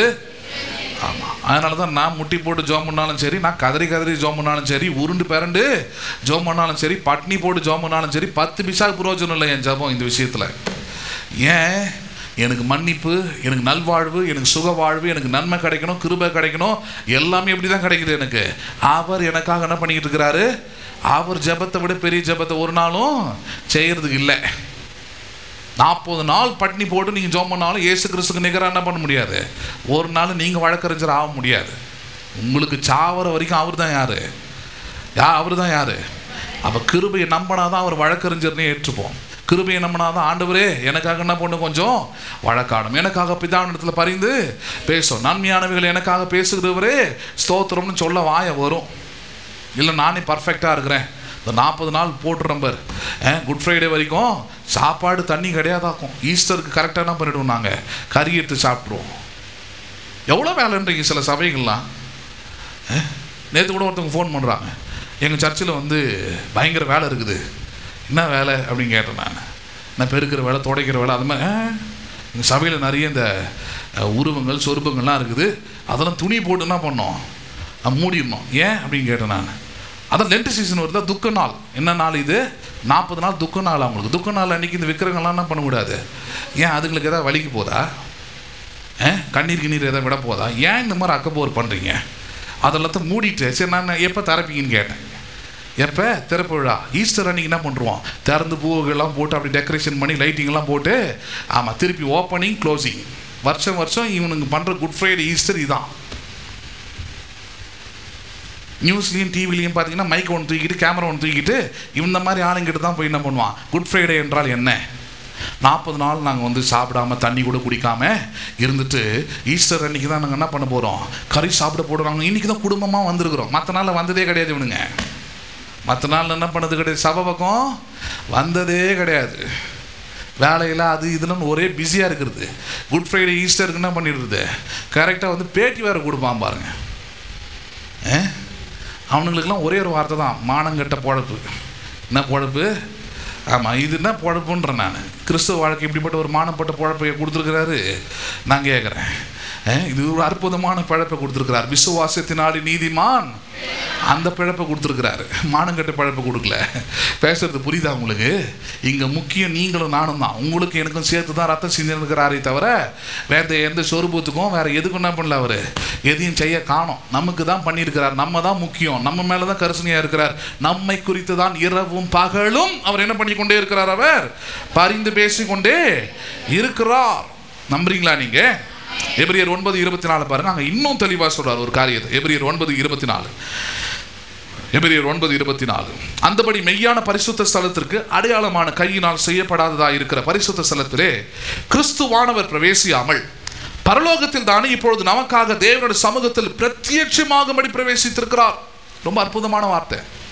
அதாவது உயிர்த்தெழுந்த இயேசு கிறிஸ்து எங்க இருக்கிறதுலையா, அவரு எந்த ஸ்தலத்தில் இருக்கிறதுனா கையினால் செய்யப்பட்டதா இருக்கிற அப்படின்னு அர்த்தம். இந்த ஆலயம் இந்த இடம்லாம் எதனால் செய்யப்பட்டது? ஆமாம், ஏதோ ஒரு மேஸ்திரி அவர் இவரெலாம் கையில் வச்சு தானே பண்ணியிருக்கிறாங்க, செஞ்சுருக்கிறாங்க. நிறைய பேர் நினைக்கிறாங்க இங்கே தான் இயேசு கிறிஸ்து இருக்கிறாரு. இங்கே தான் யார் இருக்கிறது? வசனமே படிக்கிறது இல்லை போல இருக்குது. நம்ம சபைக்கு ஏன் இந்த பாரம்பரிய கிறிஸ்தவர்கள் வரதில்லைன்னு தெரியுதா? இப்போ நம்ம பாட்டு வசனத்தை தான் எடுக்கிறோம். அவனுக்கு என்ன பண்ணுது, குத்துது. ஏன்னா அவன் 20, 30, 2, 3 தலைமுறையாக நம்புகிறான். என்ன நம்புகிறான்? அந்த ஸ்டேஜில் தான் என்ன பண்ணுறார் இயேசு கிறிஸ்து. அவரோட பிரசன்ன மகிமை அப்படியே புகை போகிற மாதிரி என்ன போய்கிட்டே இருக்குது. ஆமாம், இது பலிபீடம்னு சொல்கிறான்லாம் இருக்கிறான். இது என்ன பீடம் இது? ஆமாம், என்ன ஒருத்தர் கேட்டார், நீங்கள் என்ன பலிபீடத்தை ரொம்ப இன்னும் ஃபுல்லாக நல்லா முடிக்கல போல இருக்குது அப்படின்னு கேட்டார். யோ, பலிபீடம் இல்லையா, ஜனங்க வருவாங்க, பிரசங்கம் பண்ணுற பிரசங்க பீடம் இது. என்ன பீடம் இது? பிரசங்கம் பண்ணுற இடம் இது. பலிபீடம்னா ஆடு இருக்கணும், மாடு இருக்கணும், கோழி இருக்கணும். ஹலோ, விறகெல்லாம் அடுக்கி வச்சு நான் என்ன பண்ணணும், கத்தி வச்சுன்னு தான் நீ நிற்கணும். நான் ஆடு மாடு கோழி வெட்டுறது இல்லாமல் உன்ன மாதிரி ஆளுங்க கடிச்சா என்ன பண்ணிடணும், சேர்த்து வெட்டினா நல்லாயிருக்கும் இந்த கிறிஸ்துவம். பலிபீடமா? இன்னொருத்தர் கண்ணாடி ஒன்று போட்டுக்கிட்டு அவரை பார்ப்பீங்க, கடைசி கால நற்செய்தி எல்லா யூடியூப் ஃபேஸ்புக்கில் அவர் தான் போட்டுன்னு இருப்பான். அவர் அப்படி தான், நீ ஷூ எங்கே ஒன்றா போடலாம், பலிபீடத்தில் என்ன பண்ணக்கூடாது. ஐயோ, ரொம்ப கோவம், உப்பு நிறைய போட்டு சாப்பிடுவார் போல இருக்குது. பயங்கரமாக ஒரு கோவம் வரும். பலிபீடத்தில் என்ன பண்ணக்கூடாது நீ. ஆமாம், இது பலிபீடம், ஆண்டவர் உலாவுகிற இடம். ஏன்டா இப்படிலாம் சேட்டை பண்ணுறீங்க நாட்டில்? ஏன் இப்படி பண்ணி தொலைகிறீங்க? உங்களுக்கெல்லாம் விளக்கம் சொல்லியே வாழ்நாள் போயிடும் போல இருக்குது. முக்கியமானதெல்லாம் பேச முடியாமல் போயிடுது. ஏன்னா நீங்கள் தானே ஃபேஸ்புக் யூடியூப்பில் உங்களை தானே போட்டுன்னு கிடக்குறானுங்க அவனுங்க. ஏன்னா இது எப்படி மாறும்? இது அதுதான் தெளிவாக சொல்றார். கையினால் கட்டப்பட்ட ஆலயத்தில் அவர் என்ன பண்ணுவதில்லை, அவர் நல்லதான் சொல்லுங்களேன், வாசமாக இருப்பதில்லை. எதில் வாசமாக இருப்பதில்லை? அப்போ இது எதுக்கு முக்கியம்னா அவரோட வார்த்தையை போதிப்பதற்கு, அவர் ஆராதிப்பதற்கு, அவரை துதிப்பதற்கு, நாம் கூடி வருவதற்கு இது தேவை. அதுக்காக இது ஏற்படுத்தியிருக்கிறோம். இதான் ரியாலிட்டி. பேசுறது புரியுதா உங்களுக்கு? அந்த மீனிங்கில் தான் இது சர்ச். இது search is the assembly of God's children. தேவனுடைய பிள்ளைகள் கூடி வந்து ஆராதிக்கிற இடம் தான் கட்டடமாகிய சபை. அப்ப தேவனுடைய சபைனா என்னது? நீங்களே தேவனுடைய. ஆமா, இப்ப ஆண்டவர் எங்க இருக்கிறாருன்னு கொரிந்தியர்ல சொல்றாரு. எங்க இருக்கிறாரு? ஆமா, உப்பு நிறைய சாப்பிட்டு கொதிச்சுன்னு இருக்கிறார்ல. அவர் என்னைக்காவது பார்த்தா கேட்கணும்னு இருக்கிறேன். யோ, நீ ரொம்ப பேசுற, நீ என்ன சொல்ற? பலிபீடத்தில் செருப்பு போடக்கூடாது, ஷூ போடக்கூடாதுன்னு பேசுறல. வசனம் சொல்லுது, நீ ஏன் யாரா இருக்கிற? தேவனுடைய ஆலயம். நீ சொல்றது தேவனுடைய ஆலயத்தில் எதுவும் போடக்கூடாதுன்ற நியாயப்பிரகாரம், வசனத்தின் பிரகாரம் நீ எப்பவுமே என்ன பண்ணக்கூடாது? எப்பவுமே என்ன பண்ணக்கூடாது? எப்பவுமே போடக்கூடாது. நீ வெளியே போகும்போது, கல்யாணத்துக்கு போகும்போது, எங்கே போனாலும் நீ என்ன தான் பண்ணோம்? கல்லு முள்ளும் காலுக்கு மெத்தன்னு பாட்டு பாடி நடந்து போட. பேசுறது புரியுதா உங்களுக்கு? எங்கேயோ இருக்க வேண்டியவெல்லாம் சபைக்குள்ள ஊழியக்காரனா இருக்கிறான். அதை கேட்டுக்கிட்டு குதிக்குது ஒரு கும்பல். சொல்லிட்டார் பாருங்க, சத்தியம் ஐயா, உங்களை போல சத்தியம் பேசுறவன் இன்னைக்கு இல்லையா. இன்னைக்கு நாடே கெட்டு போச்சு. கிறிஸ்துவ சமுதாயம் ஏன் கெட்டு போச்சுன்னா உன்னால தான் கெட்டு போகுது. தெளிவா சொல்றாரு பாருங்க. அந்தபடி எப்படி இருந்தது? அந்தபடி மெய்யான பரிசுத்த ஸ்தலத்துக்கு அடையாளமான கையினால் செய்யப்பட்டதா இருக்கிற பரிசுத்த ஸ்தலத்தில் கிறிஸ்துவானவர் என்ன பண்ணவில்லை. அன்னைக்கு கிறிஸ்து இருக்கும் போது எருசலேம் ஆலயம் இருந்தது, அதற்குள் அவர் என்ன பண்ணவில்லை. என்ன நல்லதான் சொல்லுங்களேன். எப்ப அவர் அதுக்குள்ள இல்ல, உனக்குள்ள இருக்கிறார். யாருக்குள்ள இருக்கிறார்? அவரு உனக்குள்ள இருக்கிறார். இப்ப நீ எதற்கு திறமை அடையாளமா இருக்கிற? அவர் நிஜமா போயிருக்கிறார். பார் எங்க போயிருக்கிறாரு, அதையும் அங்க சொல்லிடுறாரு. பரலோகத்தில் தானே. எங்க இருக்கிறார் இப்பொழுது? இயேசு எங்க இருக்கிறார்? அவர் பரலோகத்தில் தானே இப்பொழுது நமக்காக தேவனுடைய சமூகத்தில் பிரத்யட்சமாகும்படி என்ன பண்ணியிருக்கிறார் அவர். ஆமா, இப்ப எங்க பிரவேசித்திருக்கிறார்? அங்க நான் செருப்பு போட்டு போனா கேளு. நீ ஹலோ, அங்க செருப்பு போட்டு போனா கேளு. பேசுறது புரியுதுங்களா? எவ்வளவு விளக்க வேண்டியதா இருக்குது பாருங்க. ஒரே ஒரு இடத்துல தான் சொன்னார். மோசேவை வனாந்தரத்தில் முள்செடியில் சந்திக்கும் போது அந்த மரியாதையை அவன் கற்றுக்கணும். ஏன்னா 40 வருஷம் பிரிஞ்சு கிடக்கிறான். அவன் ஏதோ ஒரு வேற ஏதோ ஒன்று நினச்சிக்கூடாது, ஒரு வேற விதமான எண்ணம் அவனுக்குள்ளே வந்துடக்கூடாதுக்காக சொல்லி கொடுக்குறார். நான் ஆண்டவர், நீ யார்? நீ ஒரு சாதாரணமான மனுஷன், நீ அப்படி நில்லு, நான் அப்படி நிற்கிறேன்றார். பழைய உடன்படிக்கையில் அப்படி தான் அவங்கள அவன் கெஞ்செல்லாம் கேட்குறான். ஆண்டவர் ஒரு முகம் பார்த்தா செத்துருவன்றார். பார்த்தா செத்துருவன் சொல்கிறவங்கள தான் இப்போ கொண்டாந்து யாருக்குள்ளே வச்சிருக்கிறாரு? உங்களுக்குள்ளேயும் எனக்குள்ளே வச்சிருக்கிறாரு. அப்போ மோசே நானும் ஒன்றும் கிடையாது.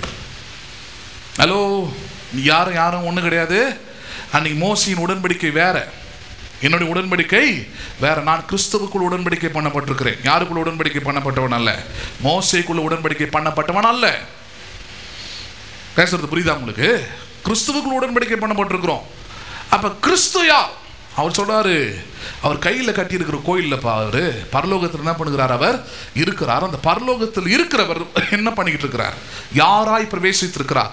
என்ன வேலை செய்யும்படி பிரவேசித்திருக்கிறார்னா தமிழ்ல சாதாரணமாக வருது, அது பிரத்யட்சமாகும்படி இருக்குது. எப்படி இருக்குது அது? நல்லா சொல்லுங்களேன். ஆங்கில வேதாமத்தில் அழகாக வருது, to appear in the presence of God for us இருக்குது. அதாவது தேவ சந்நிதியில் தோன்றுவதற்காக.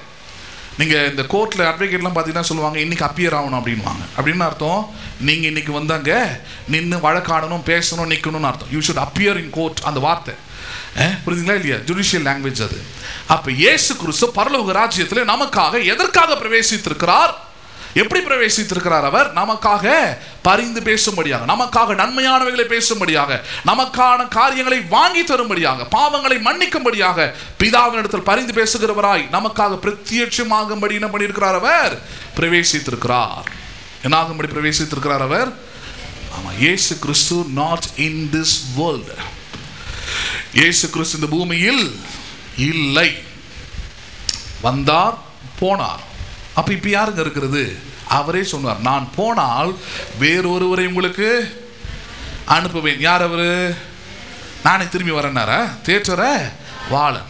அவர் உங்களை சகல சத்தியத்துக்குள்ளும் திருத்துவத்தின் 3வது நபர் வருவார். அவர் உங்களுக்குள்ள இருப்பார். அவர் உங்களுக்கு தேவனுக்குரிய அறிவை, ஞானத்தை உங்களுக்குள்ளே உண்டாக்குவார். உங்களை சகல சத்தியத்துக்குள்ளும் வழி நடத்துவார். இயேசு வச்சு விட்டு போட்டு உட்காந்துருக்காதீங்க.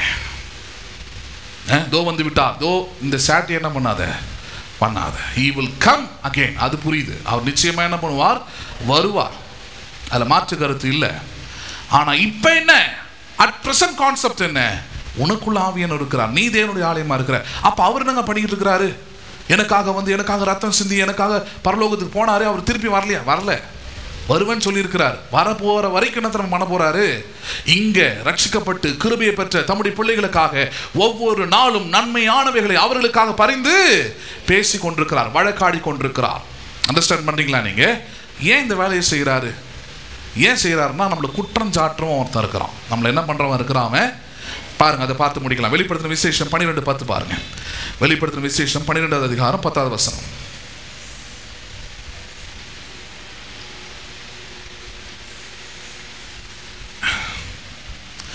அப்பொழுது வானத்திலே ஒரு பெரிய சத்தம் உண்டாகி, இப்பொழுது ரட்சிப்பும் வல்லமையும் நமது தேவனுடைய ராஜ்யமும் அவருடைய கிறிஸ்துவின் அதிகாரமும் உண்டாயிருக்கிறது. இரவும் பகலும் நம்முடைய தேவனுக்கு முன்பாக நம்முடைய சகோதரர் மேல் குற்றம் சுமத்தும் பொருட்டு அவர்கள் மேல் குற்றம் சாட்டுகிறவன் தாழ தள்ளப்பட்டு போனான். பிசாசை பத்தி சொல்லுது. பிசாசு என்ன பண்ணிக்கிட்டு இருக்கிறான்னா, இரவும் பகலும். ஹலோ, பரலோகத்தில் இரவு பகல் கிடையாது. எங்க தான் இரவு பகல்? பூமியில தான். நைட்டும் டே அண்ட் நைட்டு பிசாசுக்கு ஒன்லி ஒன் ஒர்க்கு தான். என்ன ஒர்க்கு? பிதாவின் பிரசனத்தில் நின்று யாரை குற்றம் சாட்டி கொண்டே இருக்கிறான்? எதிர்த்தரப்பு வக்கீல் மாதிரி. ஹலோ, பார்த்துருக்கு, கோர்ட்டுக்கெல்லாம் போயிருக்கிறீங்களா இல்லையா? பசங்களுக்கெல்லாம் இந்த சின்ன வயசுல ஸ்கூல் டைம்லேயே சொல்லி கொடுக்கணும். நம்ம ஊர்லலாம் தப்பு செஞ்சால் தான் கோர்ட்டு போய் பார்க்கணுன்ற அளவுக்கு இருக்குது. இல்லை இல்லை இல்லை, கோர்ட்டுக்கு போனீங்கன்னா உங்களுக்கு சார்பாக பேசுகிற ஒரு அட்வொகேட் இருப்பார், உங்களுக்கு எதிரான ஒரு வக்கீல் அட்வொகேட் என்ன பண்ணுவார் இருப்பார். அவர் தான் கிராஸ் கொஸ்டினை கேட்பார், உங்களுக்கு குற்றம் சாட்டும்படியாகவே இருப்பார். அவர் உங்கள் வக்கீல் வந்து உங்கள் பக்கம் சார்பாக பேசிக்கிட்டு இருப்பார், அவர் வந்து என்ன பண்ணிக்கிட்டு இருப்பார், உங்களுக்கு ஆப்போசிட்டாகவே பேசிக்கிட்டு இருப்பார். பரலோகம் அப்படிப்பட்ட ஒரு கோர்ட்டு தான். அவர் நியாயாதிபதி ஆகிய பிதா இருக்கும் போது அவருக்கு முன்னாடி இந்த 2 அட்வொகேட்டும் ஆராதிக்கிட்டு இருக்கிறாங்க. ஒரு பக்கம் நமக்காக உயிர் தெழுந்து பரலோகத்தில் பிரவேசித்த இயேசு கிறிஸ்து இரவும் பகலும் நமக்காக என்ன பண்ணி கொண்டிருக்கிறார்? நன்மையானவர்களை வழக்காடி கொண்டே இருக்கிறார். பாவம் செய்வானேயானால் அவனுக்காக அவர் பரிந்து பேசி கொண்டே இருக்கிறார், வழக்காடி கொண்டே இருக்கிறார். தன்னுடைய தரப்பின் நியாயத்தை எடுத்து வைத்துக் கொண்டே இருக்கிறார். தன்னுடைய தான் சிந்தின ரத்தத்தை, தான் அடைந்த மரணத்தை எடுத்து காண்பித்துக் கொண்டே இருக்கிறார். இன்னொரு பக்கம் ஒருத்தர் இருக்கிறான், அவனை பத்தி தான் இங்க சொல்லுது. அவன் யாரு? எதிர்த்தரப்பால். அவன் பிசாசு. அவன் என்ன பண்ணிக்கிட்டு இருக்கிறான்? இரவும் பகலும் நம்ம என்ன பண்ணி கொண்டே இருக்கிறான்? அவன் குற்றம் சாட்டி கொண்டே இருக்கிறான். நம்ம என்ன பண்ணிக்கிட்டே இருக்கிறான்? அக்யூசேஷன் பண்ணிக்கிட்டே இருக்கிறான். பாத்தியா, இன்னைக்கு இப்படி பண்ணான், இந்த பொய்யை பேசினான், புரியுதுங்களா இல்லையா? அந்த இடத்துல ஏமாத்தினான், அன்னைக்கு இப்படி பண்ணான், இப்படின்னு அக்விசேஷன் பண்ணிக்கிட்டே இருக்கிறான். அவன் அக்விசேஷன் பண்ண பண்ண பண்ண இங்கே நமக்காக இயேசு கிறிஸ்து என்ன பண்ணி கொண்டே இருக்கிறார்? அவர் வழக்காடி கொண்டே இருக்கிறார், நன்மையானவைகளை பேசிக்கொண்டே இருக்கிறார். எதன் அடிப்படையில்? தான் இந்த உலகத்தில் வந்து ரத்தத்தை சிந்தி ரட்சிப்பை, விடுதலையை, மீட்பை ஏற்படுத்தி வச்சுட்டு போயிருக்கிறார் பாருங்க. அந்த சட்டத்தின் அடிப்படையில் தான், அந்த சட்டத்தின் அடிப்படையில் தான் இன்றைக்கு நமக்காக என்ன பண்ணி கொண்டே இருக்கிறார்? அவர் பரிந்து பேசிக்கொண்டே இருக்கிறார். அப்ப தேவனுடைய கிருபை நமக்கு என்ன கொடுத்துருக்குதுன்றது 2 காரியம் பார்த்துருக்குறோம். ஒன்று நித்திய ஜீவன், 2வது காரியம் வழக்கறிஞராக இயேசு கிறிஸ்து. ஆமாம், பிசாசு என்னை பற்றி தப்பு தப்பாக போட்டு கொடுத்துக்கிட்டே இருக்கலாம். ஆனால் எனக்கு சப்போர்ட் பண்ணி பேசுறதுக்கு ஒரு அட்வொகேட்டை நான் கிருபை எனக்காக வச்சிருக்குது. ஒரு ஃபீஸும் கிடையாது, ஃப்ரீ. ஹலோ, அட்வொகேட்டுக்கிட்ட ஃபீஸை கொடுக்க ஆரம்பிச்சிங்கன்னா நீங்கள் சத்திங்க. நீங்கள் மொத்தமாக பிடிங்கிட்டு உருவிட்டு தான் விட்ற ஆளுங்களாம் இருக்கிறாங்க. ஆனால் இந்த அட்வொகேட் உங்களுக்காக நன்மையானவைகளை பேசுகிறவர். ஒருத்தவங்களை பற்றி குற்றம் சாட்டிக்கிட்டே இருக்கிறான், ஆனால் இந்த பக்கம் ஒருத்தர் என்ன பண்ணிக்கிட்டே இருக்கிறார்? உங்களுக்காக நன்மையானவைகளை பேசி பேசி பேசி உங்கள் வாழ்க்கையில் நன்மைகள் வரும்படியாக, கிருபைகள் வரும்படியாக, ஆசீர்வாதங்கள் வரும்படியாக உங்களுக்காக வழக்காடி கொண்டே இருக்கிற தேவகுமாரன் நமக்காக பரலோகத்தில் வழக்கறிஞராக, அட்வொகேட்டா நமக்காக என்ன பண்ணுகிறார்? அவர் இருக்கிறார். நம்புறீங்களா நீங்க? இது எந்த தகுதியின் அடிப்படையில் இவ்வளோ பெரிய அட்வொகேட்டை பிடிச்சிங்கன்னா, கிருபை தானே படிச்சு எனக்கு இவ்வளோ பெரிய அட்வொகேட்டை எனக்கு ஏற்படுத்தி கொடுத்துச்சு. இல்லைன்னா எவ்வளோ பணம் கொடுத்தாலும் தேவனிடத்தில் எனக்காக என் சார்பாக வழக்காடுகிற ஒரு வழக்கறிஞரை உங்களாலையும் என்னாலையும் யாராலையும் என்ன பண்ண முடியாது? நியமிக்கவே முடியாது. பணத்தை கொடுத்து நியமிக்க முடியாது. கிருபை எனக்காக என்ன பண்ணியிருக்கிறது? அப்படிப்பட்ட ஒரு வழக்கறிஞரை நியமித்து வைத்து என்னை பாதுகாக்கிறது, என்னை காத்து கொள்கிறது, என்னை காத்து வழி நடத்துகிறது. நம்புறீங்களா நீங்க? உங்களையும் அப்படிதான் வழி நடத்தும். நம்புறீங்களா? எழுந்திருப்போம், ஜெபிப்போம்.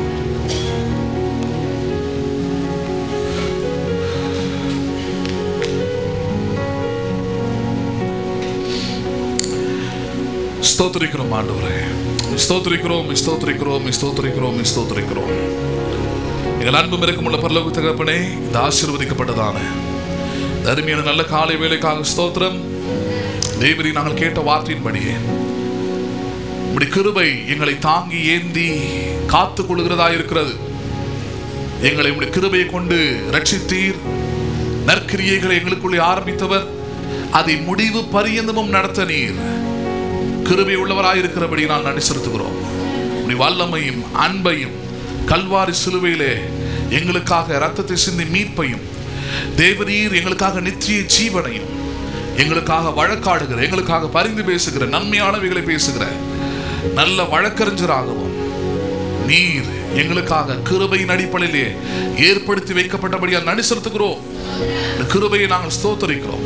இந்த கிருபையை நாங்கள் மகிமைப்படுத்துகிறோம். இந்த கிருபையை நாங்கள் எண்ணி தேவரீர் நாங்கள் ஸ்தோத்தரிக்கிறோம். ஆண்டவரே, இந்த கிருபை இவ்வளவு பெரிதான நன்மைகளை, காரியங்களை எங்களுக்காக செய்து வைத்திருக்கிறபடியால் ஸ்தோத்திரம். இந்த பிள்ளைகளை அப்படியே இந்த கிருபையின் வாழ்க்கையிலே வழி நடத்துவீராக. இந்த கிருபையை கொண்டு ஒவ்வொரு நாளும் இந்த பிள்ளைகளுக்கு தேவையான எல்லா நன்மைகளையும் ஆசீர்வாதத்தையும் கர்த்தர் நீர் ஏற்படுத்தி தருகிறபடியால் நன்றி செலுத்துகிறோம். எங்கள் கிரியைகளினாலும் எங்களுடைய தகுதியினாலும் அல்ல, இந்த கிருபையினாலே எல்லாவற்றையும் நீர் எங்களுக்கு செய்தருளும். எங்கள் ஆண்டவரும் அருமை இரட்சகரும் ஆகிய இயேசு கிறிஸ்துவின் இனிய நாமத்தில் ஜெபிக்கிறோம் ஜீவனுள்ள நல்ல பிதாவே. என் ஆத்துமாவே கர்த்தரை ஸ்தோத்திரி, என் முழு உள்ளமே பரிசுத்த நாமத்தை ஸ்தோத்திரி.